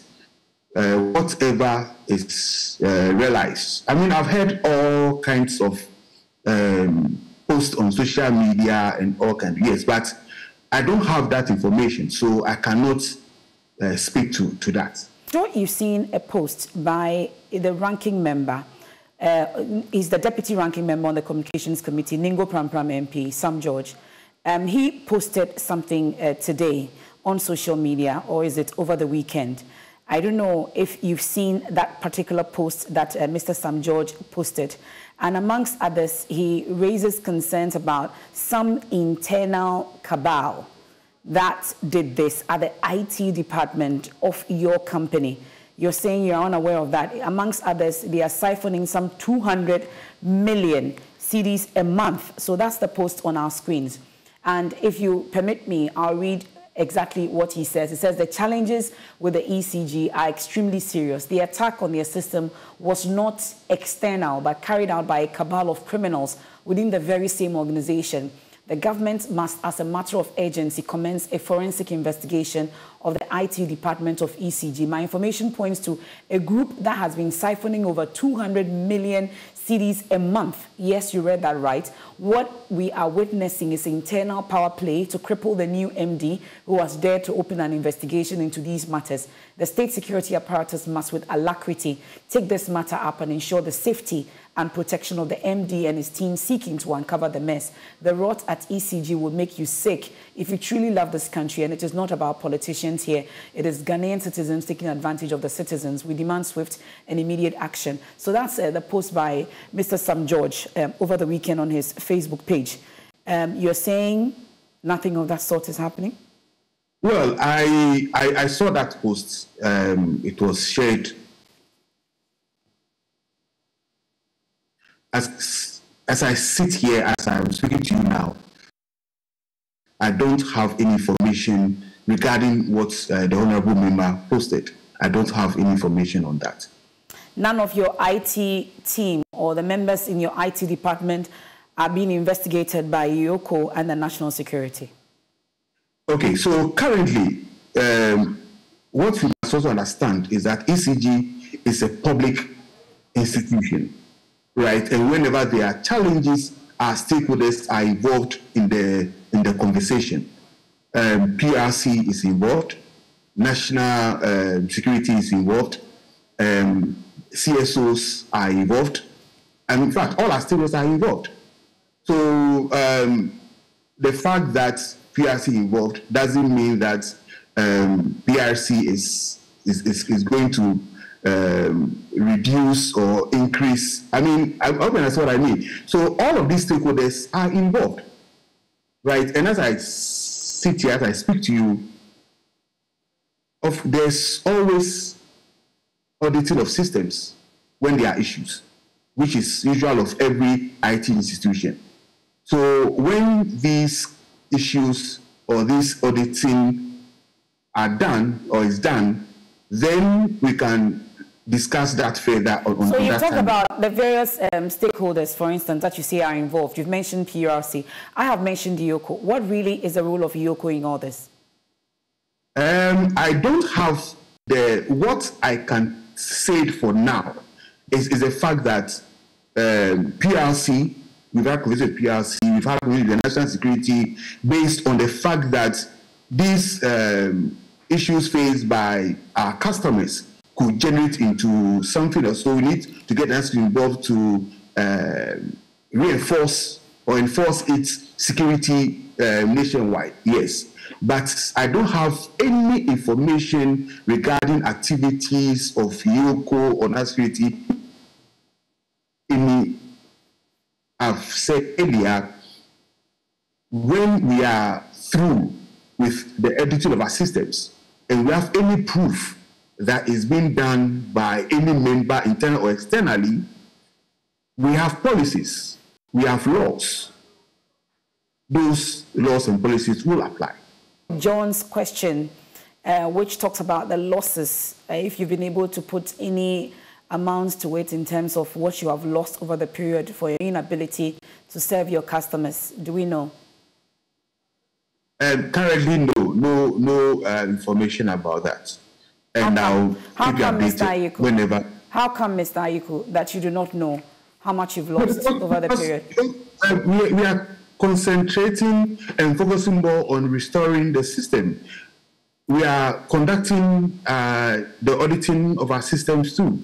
So kindly bear with us. At the appropriate time, this information would come out.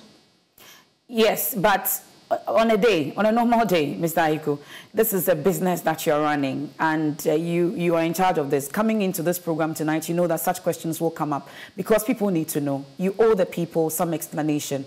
So they're asking how much revenue you may have lost. Averagely, you ought to be able to tell us. Yes, I understand that we as a company owe our customers a lot of answers. I agree. But I would also want you to bear with us that as we conduct the auditing, as we conduct investigations into everything that we are doing on our systems and all, we'll also be working on figures. So I wouldn't want to give any figures now, which will change tomorrow or change the next minute. So I ask for an average, estimated. What does it look like? I cannot give any estimates now.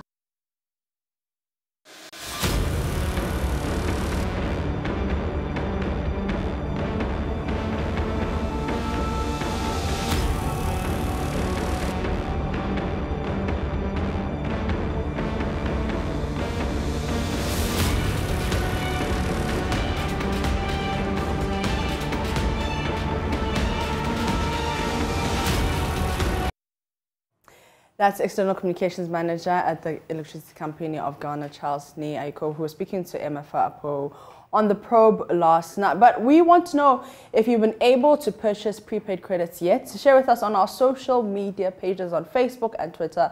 We are JoyNews on TV. We do know that ECG vending systems have been improved, but many still can't access power. Are you one of those people? Well, do share your reactions and your thoughts on our Facebook page. But now it's my favorite time of the year where we talk about the National Science and Maths Quiz. Let's find out what this year's event looks like. I'm not a maths or science genius, and that's what I was telling my guests in studio now. But maybe they can try and encourage me, and it's never too late, like they always say. And joining me for this conversation is Nanekuya Ankumasari, who is the Managing Director of Primetime Limited. And I also have Professor Elsie Efa Kaufman, who's the National Science and Maths Quiz Mistress. Good morning, ladies. Good morning. How are you guys? Well, you good? thank you. All right. So, like we're having the conversation that I'm not a maths or science. I've never liked it. I'm not sure if I might like it in this year's competition. Would you like to encourage me in some way or another?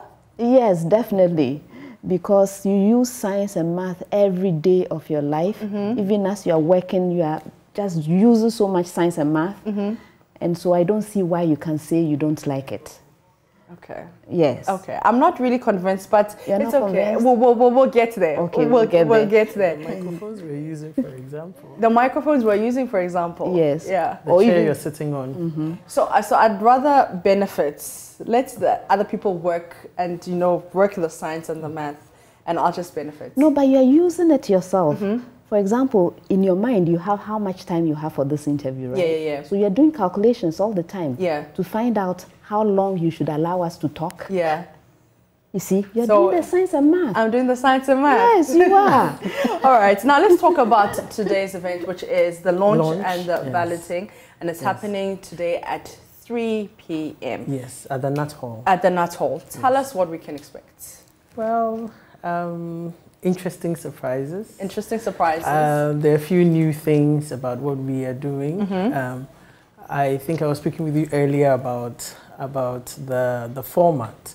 So usually we have all the schools coming into on location.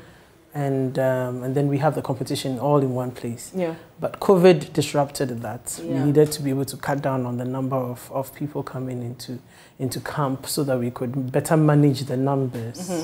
And so we started doing the prelims in the regions. Okay. But this year we are going back to pre-COVID times and doing everything together. We are going back to Kumasi. Okay.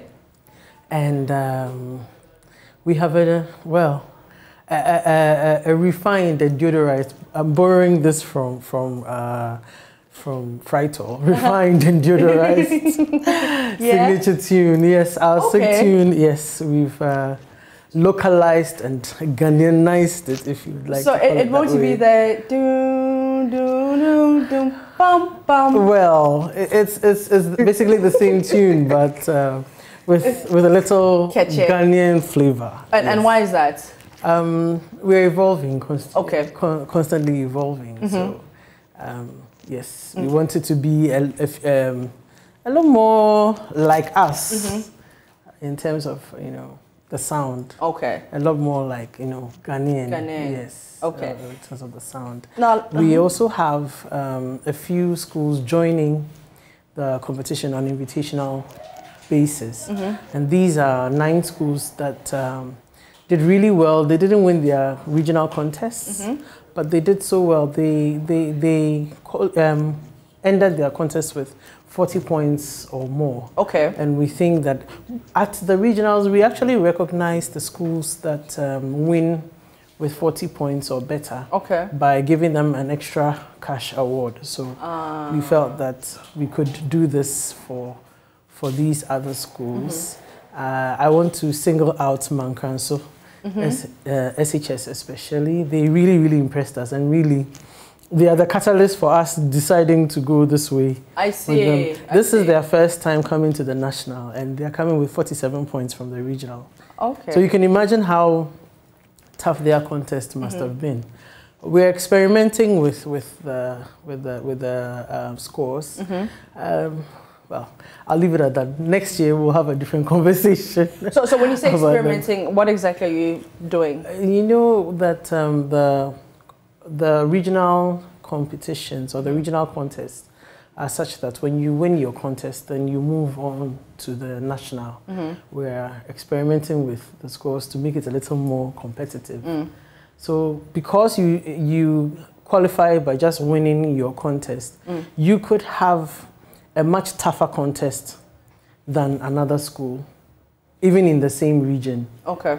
And so you see that the scores are varied. We will still protect the regional quota, but we want to make it a lot more competitive so that each region comes in with their best teams.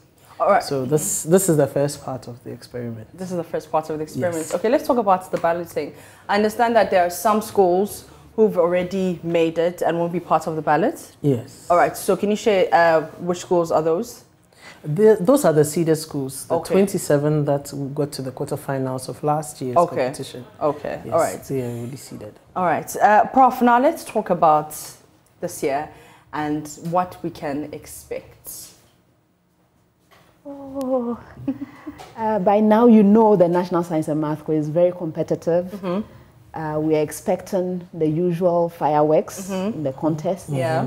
We are expecting the usual support from the the schools, the old boys and girls. Yeah. Yes. We are expecting a lot of excitement. A lot of excitement. Yes. And from your end, are you still going to be the tough quiz mistress we know? Oh, I'm not that tough. You see, I'm not that scary. Well, I mean, it's not like you are, asking me maths and science questions. Yeah, so that's why you're not tough for me. Yeah. Well, I have to ask the questions. I can't help that. Yeah. That's what I have to do. So I'm going to be asking the questions. Yes, I have to ensure that everything is done fairly. Definitely. Yes. Definitely. So I have to make sure that they are doing the right things. Yeah. I want to take us back to last year quickly and how it was for you, your pros and your cons, some challenges you experienced, and what are you taking to this year's championship? Yeah. The good thing about me is when I finish something, I usually don't even remember it. Okay. So I have cleared the plate. We are starting afresh. It's a new year. It's a new competition. It's a new competition. Yes, I'm not going to remember all those things from last year. We are going straight. But like, so I understand that, you clear everything off your plate, but there are some things where you're like, okay, I don't want A, B, and C to happen going forward. It's the usual thing. It's the same thing. Yeah. All the schools have the rules. We had a 4-page document, which is the rules of the competition. I see. They should read and understand everything in there because that's what I'm going to work with. Yeah. No need to win at all costs. You have to show good character and good sportspersonship. Definitely. Yes. So that is what I'm expecting them to do. All right, ladies, I'm going to ask you to give me just like 2 minutes as we watch a wrap of last year's events. We are organisms whose genetic materials have been altered. Yes, Eden? Genetically modified organisms. Yes.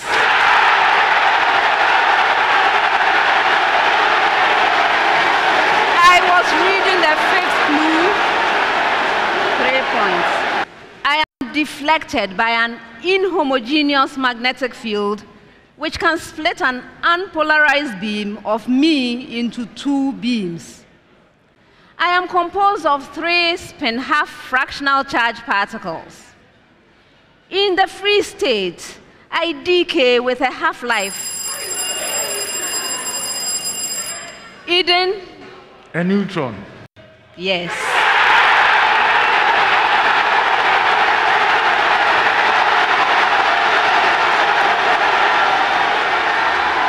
In my case, this is usually at the national level. I involve collection of information from all individuals in a population. Yes, Joel. Population census. You are right. Keta Senior High Technical School has 30 points. Presbyterian Boys Secondary School has 49 points. Trempe College has 53 points. Keta Senior High Technical School, it is not easy to get into the grand finale of the National Science and Math Quiz. You've worked really hard and you've done well.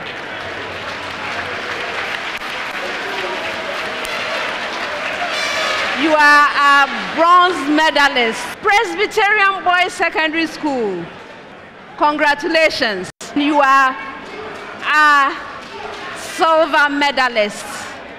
Well done. Prempeh College, congratulations on your win. It is my pleasure to declare you are champions. 2021 NSMQ champions.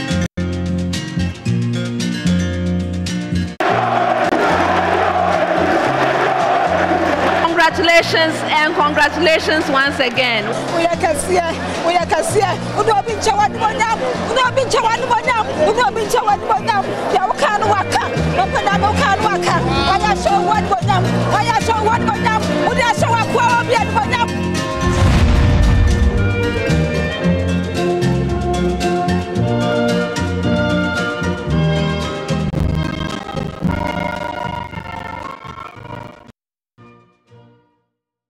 Excitement, fireworks, and prayers, and lots of questions. And I want to talk about the questions and how you come up with those questions. Like, what's the process of coming up with the questions? All right. So we have 4 subject consultants. Okay. So one for physics, okay, chemistry, biology, and then mathematics. Mm-hmm. One each. Okay. What they do is they spend a lot of time coming up with questions along the syllabus of the WASI. Okay. Well, maybe we may stray a little bit towards the end. Yeah. But in the beginning, it's all the WASI syllabus. Yeah. So they sit down, they actually have a plan. They decide which topics they are going to be covering, and they set the questions. Now, each set of questions have to be about equal strength, because if you are going to ask different schools and they are competing, you have to make sure they are generally around the same area, and then of approximately equal strength. Yeah. So that means after they have done their work of setting these many questions, we also need to sit down and review as a team. So there are meetings, moderation meetings, where my responsibility there is to listen to each of the questions, okay, and to decide whether it's possible to even give scores to these questions, whether they are appropriate for the level that we have reached, and whether they are accurate. Okay, you know, it's a human thing. All of us, we are human. We make mistakes sometimes. So sometimes we notice the mistakes at the moderation meeting, and we correct them there. Yeah. Then I pick all these questions and I go away, and I have to look at every one of them again. So I go over them multiple times, making sure that everything is okay. And that is how they get selected to be asked. Okay. Yeah. My last question to you as the quiz mistress. I mean, the fans are there, the supporters are there, making a noise, they're being rowdy. How are you going to keep supporters in check to allow the schools on the stage, you know, to feel less pressure? Because a lot of people say that, okay, because there are all of these supporters, they're making a noise, the pressure gets to the contestants. So as a quiz mistress, I beg your pardon, how are you going to make sure that they're not tense? And how are you going to make sure that the supporters are in check and behaving? It's a whole project doing all this. Yeah. First thing is, when I get on stage and the students are there, I talk with them. I try to put them at ease. You know, we chat about nothing much, but I just try to make them a bit more relaxed, something to take their mind off of the stress that is going on. But some of them works with some, doesn't work with others. Yeah. I also am very conscious of managing the pace at which the thing is going. Sharp. Yeah. So I'm very, very much aware when things are getting stressed, I may slow down a bit. Okay. When I want some excitement, I quicken the pace a bit. Okay. I even sort the questions in a certain way so that it depends the flow of the competition. Yeah. Every once in a while, when I remember and I myself, see, nobody thinks about my stress. I know, right? I know. Oh, I also get stressed sometimes. Of course. So I will find ways of maybe breaking up the thing. I'll find something funny to say, something, you know, just to relax everybody a little bit. But I also have to be firm sometimes, you know, when the crowd is making too much noise. And that's a huge concern, because the contestants have to hear the questions. In order to, and they have to have the peace of mind to be able to answer these very difficult questions sometimes. Right? Most times. Difficult questions No, most times. not all of them. Not all of them. Some of them. Okay. So they need to have the peace of mind to be able to do that. And if you're making a whole lot of noise, it doesn't help. So I also appeal to the audience. To relax and behave. Okay. Yes. From Primetime Unlimited, you said we firstly have a new song. Well, the song has been, the jingle has been, catcherized. Refined and jinglized. Yeah, catcherized. I like that. I like that. Yeah. We're also, doing some experiments in terms of the points. What else, point system, what else can we expect this year? Well, good organization.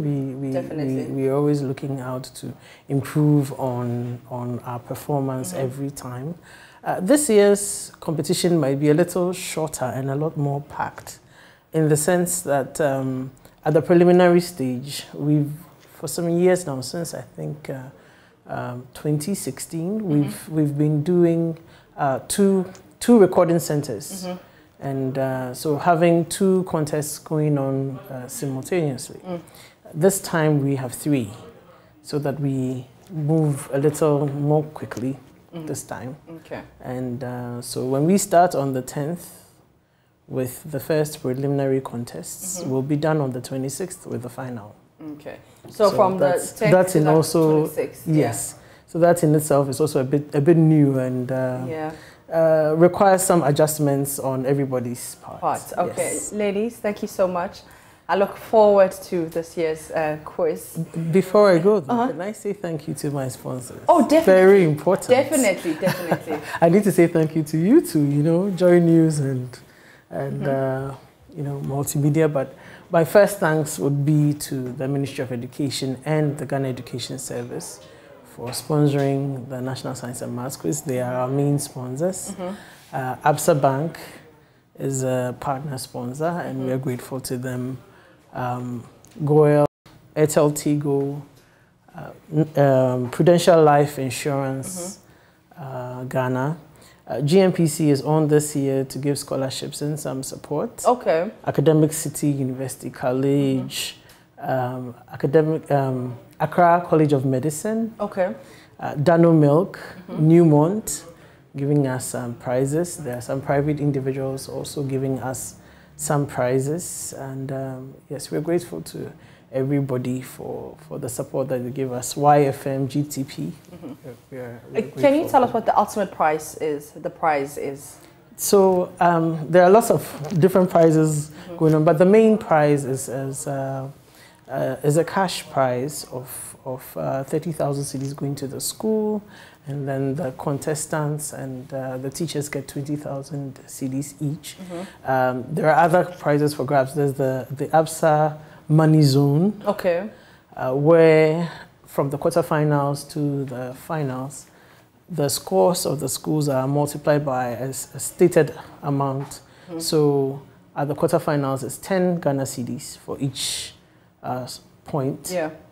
15 at the semi-final and 25 at the finals. So whatever you end up with, it's multiplied by that amount, and Absa Bank is going to give it to each member of the team and the teacher. So there are different prizes. There's the Airtel Tigo Highest Scorer Award for the school that wins the contest with the highest scores for the day.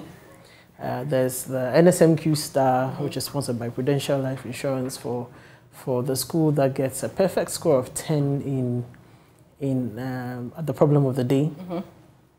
There are lots and lots of different prizes. Newmont is giving a prize to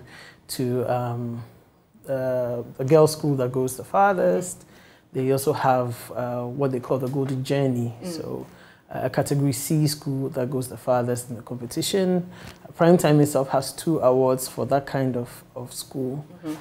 Dano is also supporting with, there are lots and lots of prizes. All right. Yes. So make sure that you stick and stay on the JoyNews channel. We'll be bringing you all the updates when it comes to the National Science and Maths Quiz. Also on our Facebook page. You can also check out the Primetime Limited Facebook page and Twitter page for all the exciting action. Ladies, once again, thank you so much. Thank you. My studio guest, Nana Ekuya Ankuma, who's the Managing Director of Prime Time Limited. And I also had Professor Elsie-Efa Kaufman, who's the National Science and Maths Quiz Mistress. Now, the 2002 class of the Ghana School of Law in commemoration of the 20th anniversary at the bar is hosting a series of activities from 4th October to 16th October 2022. Headlining the activities is a constitutional colloquium on the theme Parliament as a countervailing force for effective governance in Ghana. Challenges, prospects and recommendations, which is scheduled for 4th October 2022 at the auditorium of the University of Ghana Law School, Legon at 4:30 p.m. Immediately after the launch of the anniversary. Joining me for this conversation is Dr. Samuel Opoku Aja-Yakwa, member of 2002 Ghana School of Law. Doc, good morning and thank you so much for your time. Good morning, Masiri, and happy to be on air. All right, now, so tell us what we can expect this year. So, as you rightly said, our year group is celebrating 20 years after leaving law school, and we intend to mark this milestone by a series of activities which cut across giving to the entire country, giving to ourselves, giving to our teachers, and as well given to an identified charity. So on the 4th of October, which is exactly 20 years we were enrolled as lawyers, we will launch the activity at the auditorium of our alma mater, the law faculty of the University of Ghana, after which we will have a special constitutional colloquium where we will be looking at Parliament and its role in governance and how it has performed so far.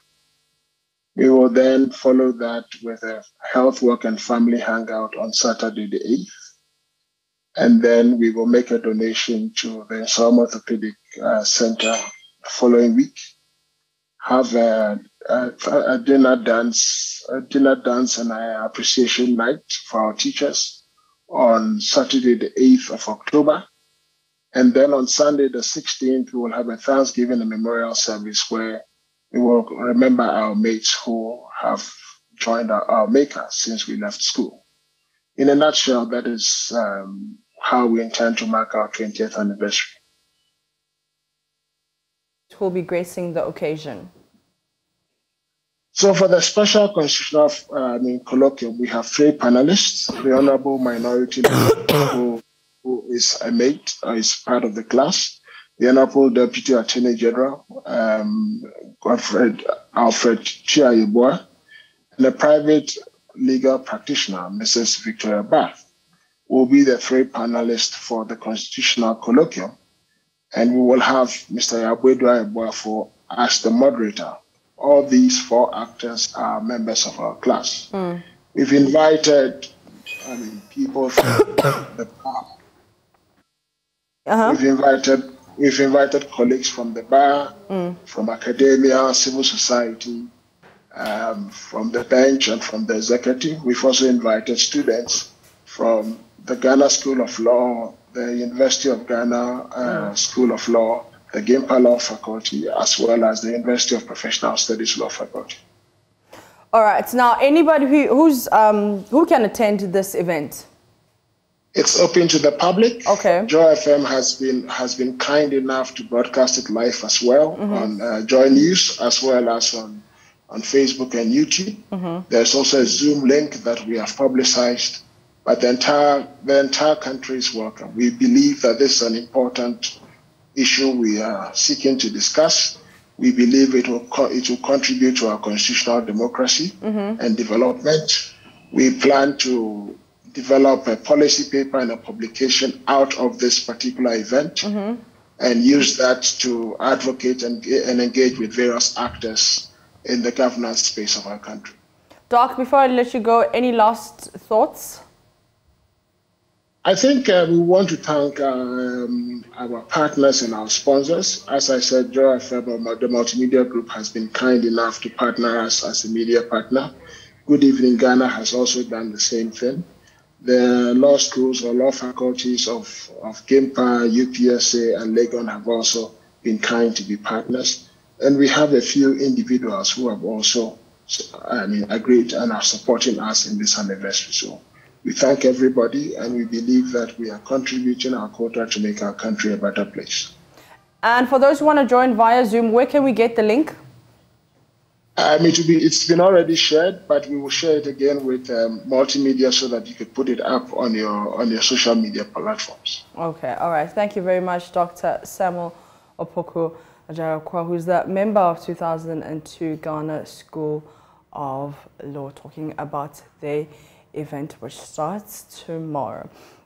Now, the Customs Division of the Ghana Revenue Authority is pointing to inadequate personnel for its inability to fully patrol the many unapproved routes along Ghana's borders. JoyNews visits to Elubo in the western region revealed a difficult terrain to patrol, especially at night, as some of the unapproved routes are swaths of land filled with thickets and farms with just a narrow path used by some of the smugglers.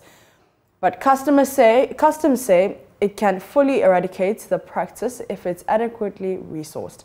Maxwell Aguba has more. What's your name? I'm ARO Fifi Blankson. ARO Fifi Blankson? Yes. Okay, and you are? I'm with the preventive unit, the local collection. It is late night here at Cocoville. A cloud of darkness hangs over the area with no source of light. The moon and trees have cast unnerving shadows in this mini forest. The only light I see here are the intermittent flashes of torchlights from security personnel on the Ivory Coast side of the border. It is one of the many unapproved routes along Ghana's western border. The Customs Division of the Ghana Revenue Authority has been compelled to deploy some of its inadequate personnel to patrol these unapproved routes 24 hours every day.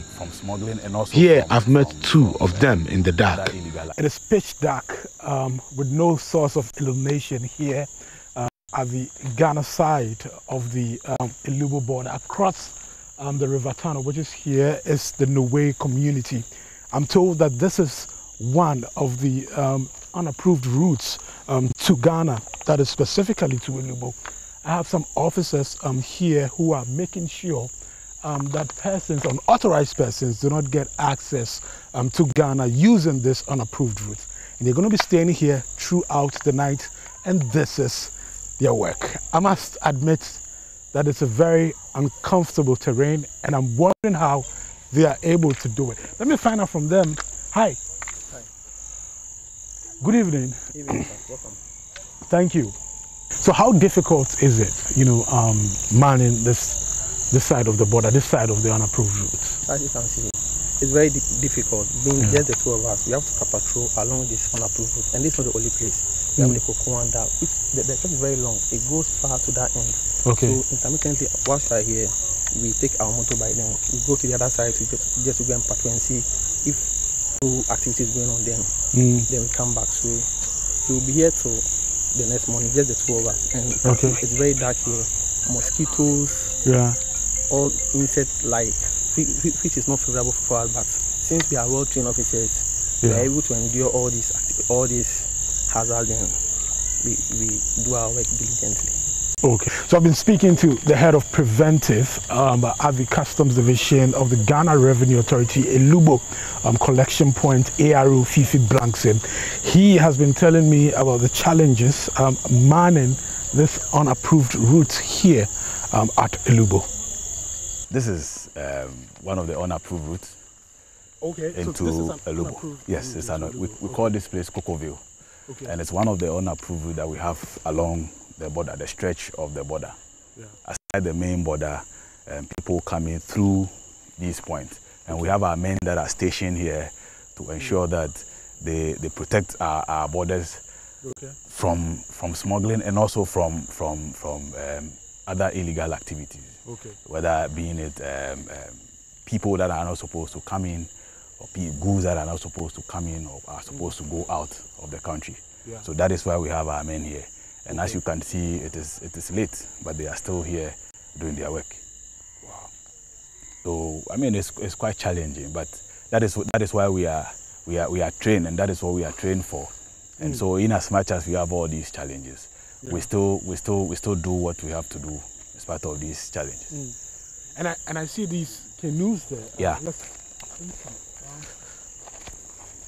Are they for patrols for your personnel? No, these are not for our personnel. These are canoes that ferry people across to the other side, that is the Ivorian side. Okay. You know, the two towns are close to the extent that we have people that live here that have their farms at the other side, have their families at the other side, have their businesses at the other side.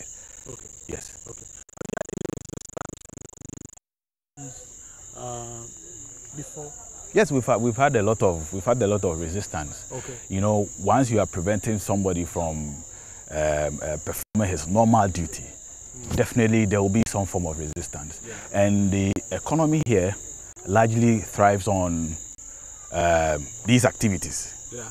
You know, the economy here largely depends on the economy at the other side. The same way their economy also depends on our economy to a large extent. Okay. And so therefore, for our officers, preventing them from bringing in these goods, definitely you will expect some agitation. The last one, there was an incident where the youth in the community gathered up, marched to junior barracks, wanting to, you know, break into the barracks to attack the officers there, because they had arrested some goods that were supposed to be for one of their members. And so for challenges, we've had challenges. But as trained professionals, we are able to you know, manage the situation so that it doesn't escalate to a different level. Okay. So finally, what would you say are some of the challenges, you know, managing this unapproved route? The challenges, well, if I say the challenges, they are enormous, but you can tell for yourself. Yeah. You can see we don't have, for example, we don't have a structure here where in case it is raining, our officers will take shed. We don't have, there's no lighting system here. Yeah. And so somebody can be here. Is that the same thing across? It is till you get to the end. What? That is the nature of this part of the border. Okay. There is no lighting, there's nothing. It is just as dark as you can see. Yeah. And so our officers have to make do with the little lighting that they have. Yeah. You know, and imagine when there's no light, when it's light off. Yeah. The nature of this place, how it looks like. Yeah. And this part of the unapproved route is even nice. If we are to go deeper, you would see how terrible some of the terrain are. You'll be going through trees, you'll be going through cocoa farms, how muddy the place is and all that. And our men are there working 24/7. Wow. If you had opportunity to speak to the powers that be, what kind of assistance would you go for? We need a lot of assistance. You know, we live in a technological age. Yeah. So I believe if we deploy technology with the work that we are doing, we will be able to achieve a lot of results. Okay. And so, for instance, if we have drone technology, you know, we can be sitting somewhere and be monitoring the activities or whatever that goes on along the border. Okay. And so it is easy to deploy men to a particular point to take action than when you have the people just going round. Because by the time you move to a particular point, they might have used a different area. Yeah. And you see, this place is vast. And so once you begin to mount checks at a particular point, they continue to create other ones. Yeah. And that is a worry. Okay. And so for me, I would say that yes, we will need to look at how to deploy technology in the work that we are doing, especially for patrols. Okay. And then also we will need to also, if it's possible, increase the number of personnel that we have so that we can beef up the men that we have at these unapproved routes. Yes. Thank you very much. Thank you too. Thank you too. We are at another entry point, you know, to Ghana. The same challenges that we were told about at the Lubo collection point exist here also at this collection point at Half Asname. I've been speaking to the officer in charge of general duties, CRO Dan Mania, and he says that inadequate personnel and the many unapproved routes here are hampering their work. He says with the needed logistical support, the Customs Division of the Ghana Revenue Authority will be able to do more and generate more revenue for the country? Actually, this forms part of the jurisdiction of the collection, the Elubu collection. And then these are the approved routes that the approved stations that our stations that we have here are the Newtown, Jewiwaf and Alandawaf over there. So Jewiwaf, as we are currently standing, is in the middle of the two of them. Okay. And access to Ivory Coast is by this lagoon, which flows from the Tano, the main Tano River, which is the demarcation point between Ghana and then Ivory Coast. Okay. We'll be coming more to that, but want to find out the challenges. The challenges. You have many unapproved routes here. So many unapproved routes. Okay. In fact, they number up to 5 different unapproved routes, and they are basically they are the Kaswazo, Apolonmu, Nokobenu, then Adusuazo, and then Kablenu Zo. Okay. Those are the unapproved routes that we find here. We've made attempts to set up officers in all of them, particularly at the Apoloni, which takes care of this. Now, the major challenge here is accessibility to those approved routes. They are not accessible by road. By road. So what actually happens is that we depend on a canoe to do our patrols.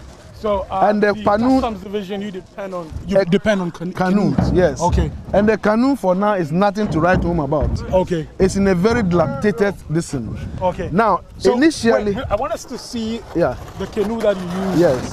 You know, for your patrols, right? Yeah. So this is the canoe. This is the canoe. Which one? This is the canoe. This one. Yes. So this is what you use for your patrols. Exactly. This is currently the canoe that we use, and it's nothing to write home about for now. Okay. We have this modern speedboat that initially was the used for effective patrols within the waters. Okay. Now, see the state in which it is. It's been abandoned, and then now we have to resort to a canoe like this, which is which is also equally in a very bad state. Okay. Literally, officers go on the lagoon with this, and it's like a suicide mission. And we think that is a major issue with it. We need to find ways and means of getting a better replacement. Okay. A more effective and modern, at least equipment for patrols on the waters. Okay. Yeah. Now, apart from that, the two other stations are bedeviled with water problems. Okay. I mean, we all see that the Kano River and then the Canoe, what do you call it? The Juan Lagoon are all polluted. Okay. They are all polluted. And so at Alandawaf, we depend on harvested rainwater there. Or sometimes, occasionally, we have to resort to the fire service. Okay. And then, so what we need there is a mechanized borehole for officers. Okay. So, yes. So do you also have a challenge here when it comes to personnel? Yes, the personnel is woefully inadequate. Okay. In fact, the staff strength here is only 22 officers and then 9 NAPCO interns.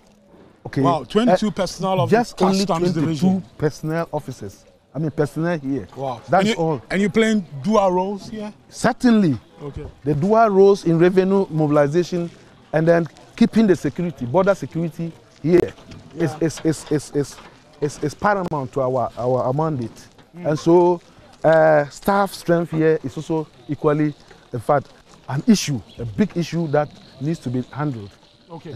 So that means that there will be a challenge in terms of when you want to when you have to patrol the the unapproved routes. That means there's a challenge anytime you want to do that. Certainly. Right now, the only equipment that for patrol is the canoe. Yeah. Yes, because the other roads leading, the access roads leading there are no more trouble. Okay. Yes. I mean, per the pickup are not just more trouble at all. Okay. So we are reduced to the use of just that dilapidated, what do you call it, canoe. But we don't joke with our revenue collection. Okay. A target of 600,000 that was given here. Yeah. So far, we are talking about over 800,000. Okay. So you've exceeded the target. So we've exceeded the target by 20.3% so far. And the major issues that we have here, the major items that pass through here are the copra oil, latex, yeah, rubber, and then occasionally oil. Occasionally oil, cooking oil. Okay. Yes. Okay. So you heard about the issue about the smuggling of items into Ghana and all of that, and how sometimes it is affecting revenue generation. Yes. What do you think can be a permanent fix to this problem? I think the permanent issue, what you call solution or remedy to this problem, will be to increase staff strength here, as well as get us more speedboats. Yes, boats that can, maneuver across the river, because the unapproved routes are the major channels that they use to do what? To smuggle these things. And if we are able to handle that, then I think smuggling will come to almost it will be non-existent here. Okay. Given the kind of terrain that we have here, okay, it will be non-existent, because if you are able to maneuver and do patrols along the river and its tributaries here, I don't think we'll have problems with this. At least we'll be able to stem down smuggling to a very large extent. Minimum. Yeah. It says what? Welcome to Ghana. Yeah, exactly. So this is the entry point, to Ghana. To Ghana, yes. Okay. And so the entry here has to do with coming through the what? The river into the lagoon from Ivory Coast. Yeah. So we all saw from the lagoon, the jetty there, we saw as far back that beyond the waters, that is Ivory Coast. Yeah. And like we said, you see somebody has a family here, equally a family there, vice versa. There's that kind of, you can't draw a thin line between the social and cultural, engagement. Okay, but then when goods come and they come from the other side, then we have to collect the revenue. So we're currently here at one of the unapproved routes. I'm here in Ghana. If you cross the River Tano to the other side, you are in Côte d'Ivoire, Ivory Coast, I should say. That community there is called Noe. And sometimes you have some unscrupulous persons trying to use this unapproved route to smuggle goods into Ghana. One other thing that caught my attention, though, is the heavily polluted River Tano. And you can see that in the background right now. That is not our focus for today. We want to find out from the Customs Division of the Ghana Revenue Authority how they man this place to ensure that the unscrupulous people do not get access to Ghana with some of their smuggled goods. To help me do this is Assistant Revenue Officer at the Ilubo Collection, ARO Fifi Blankson. Fifi, you're welcome to JoyNews. Thank you very much. Great. So these are your men. So we have immigration officers and then Customs Division, Definitely. the GRA. Right. What is their job here?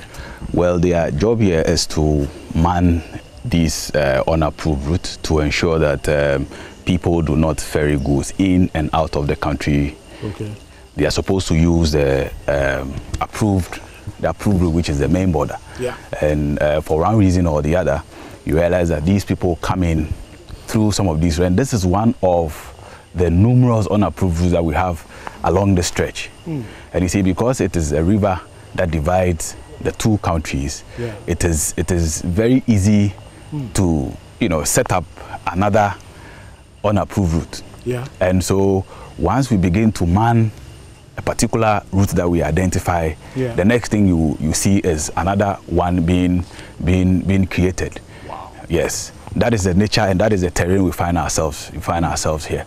There are several of them, and you will see canoes being used to ferry goods and people across like that. I was here alone last night. I was at the other side.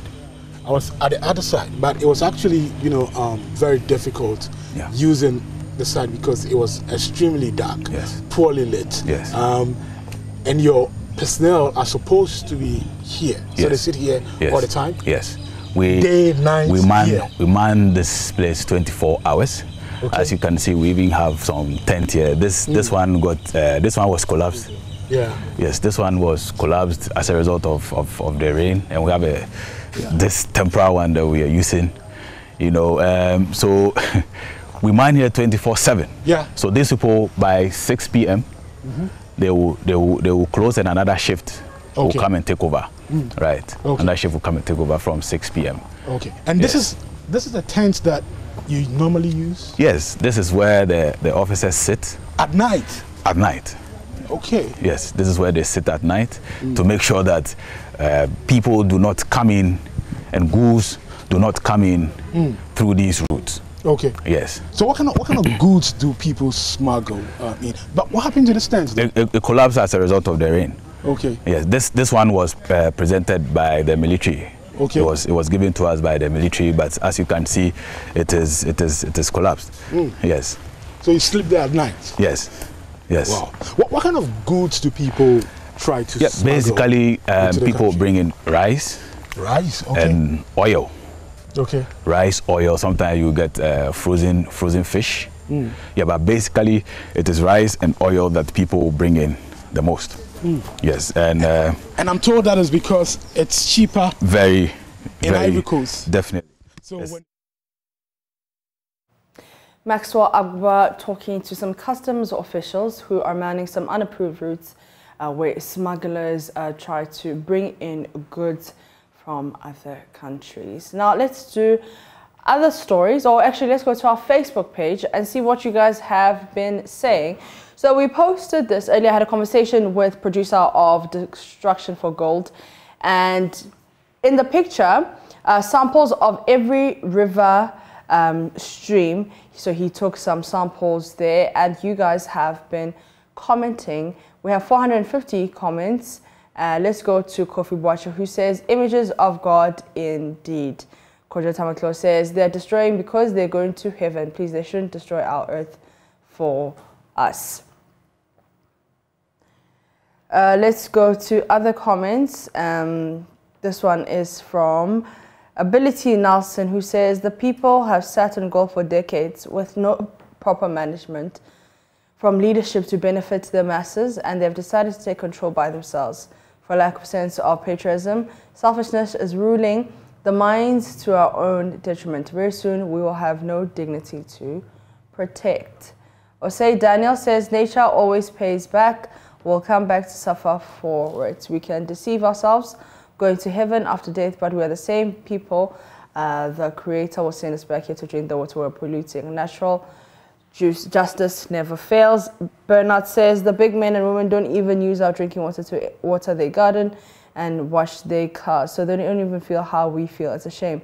They've surrounded themselves with bottled water. Let's go to Gershwin, who says, hashtag 4 more squad. We'll come and say, this is Peter on display. Wait and see. Amos says, waters from River Volta should have been added as a control. The difference would have been really clear. And Nana Kobana says, even without the labels on them, each and every chief or queen will be able to identify their respective water because they know they are the cause. God will judge us, in Kofi Ojo's voice. All right, Isaac Sambi says, wow, what an awesome achievement. We need to make giant billboards of this image for national visibility. We're a proud nation. And I would figure that is sarcasm. More comments coming in from our Facebook page. Let's see what you guys are saying. Let's go to Hassan, who says, this documentary should win a big award. Dylan Bay says, put a straw in them and tell our leaders to take a sip. They're capable of this destruction. Kweku Freya says, Galamsey has rendered every Ghanaian powerless. We're only a nation of talkers. This can never happen anywhere in Ukraine.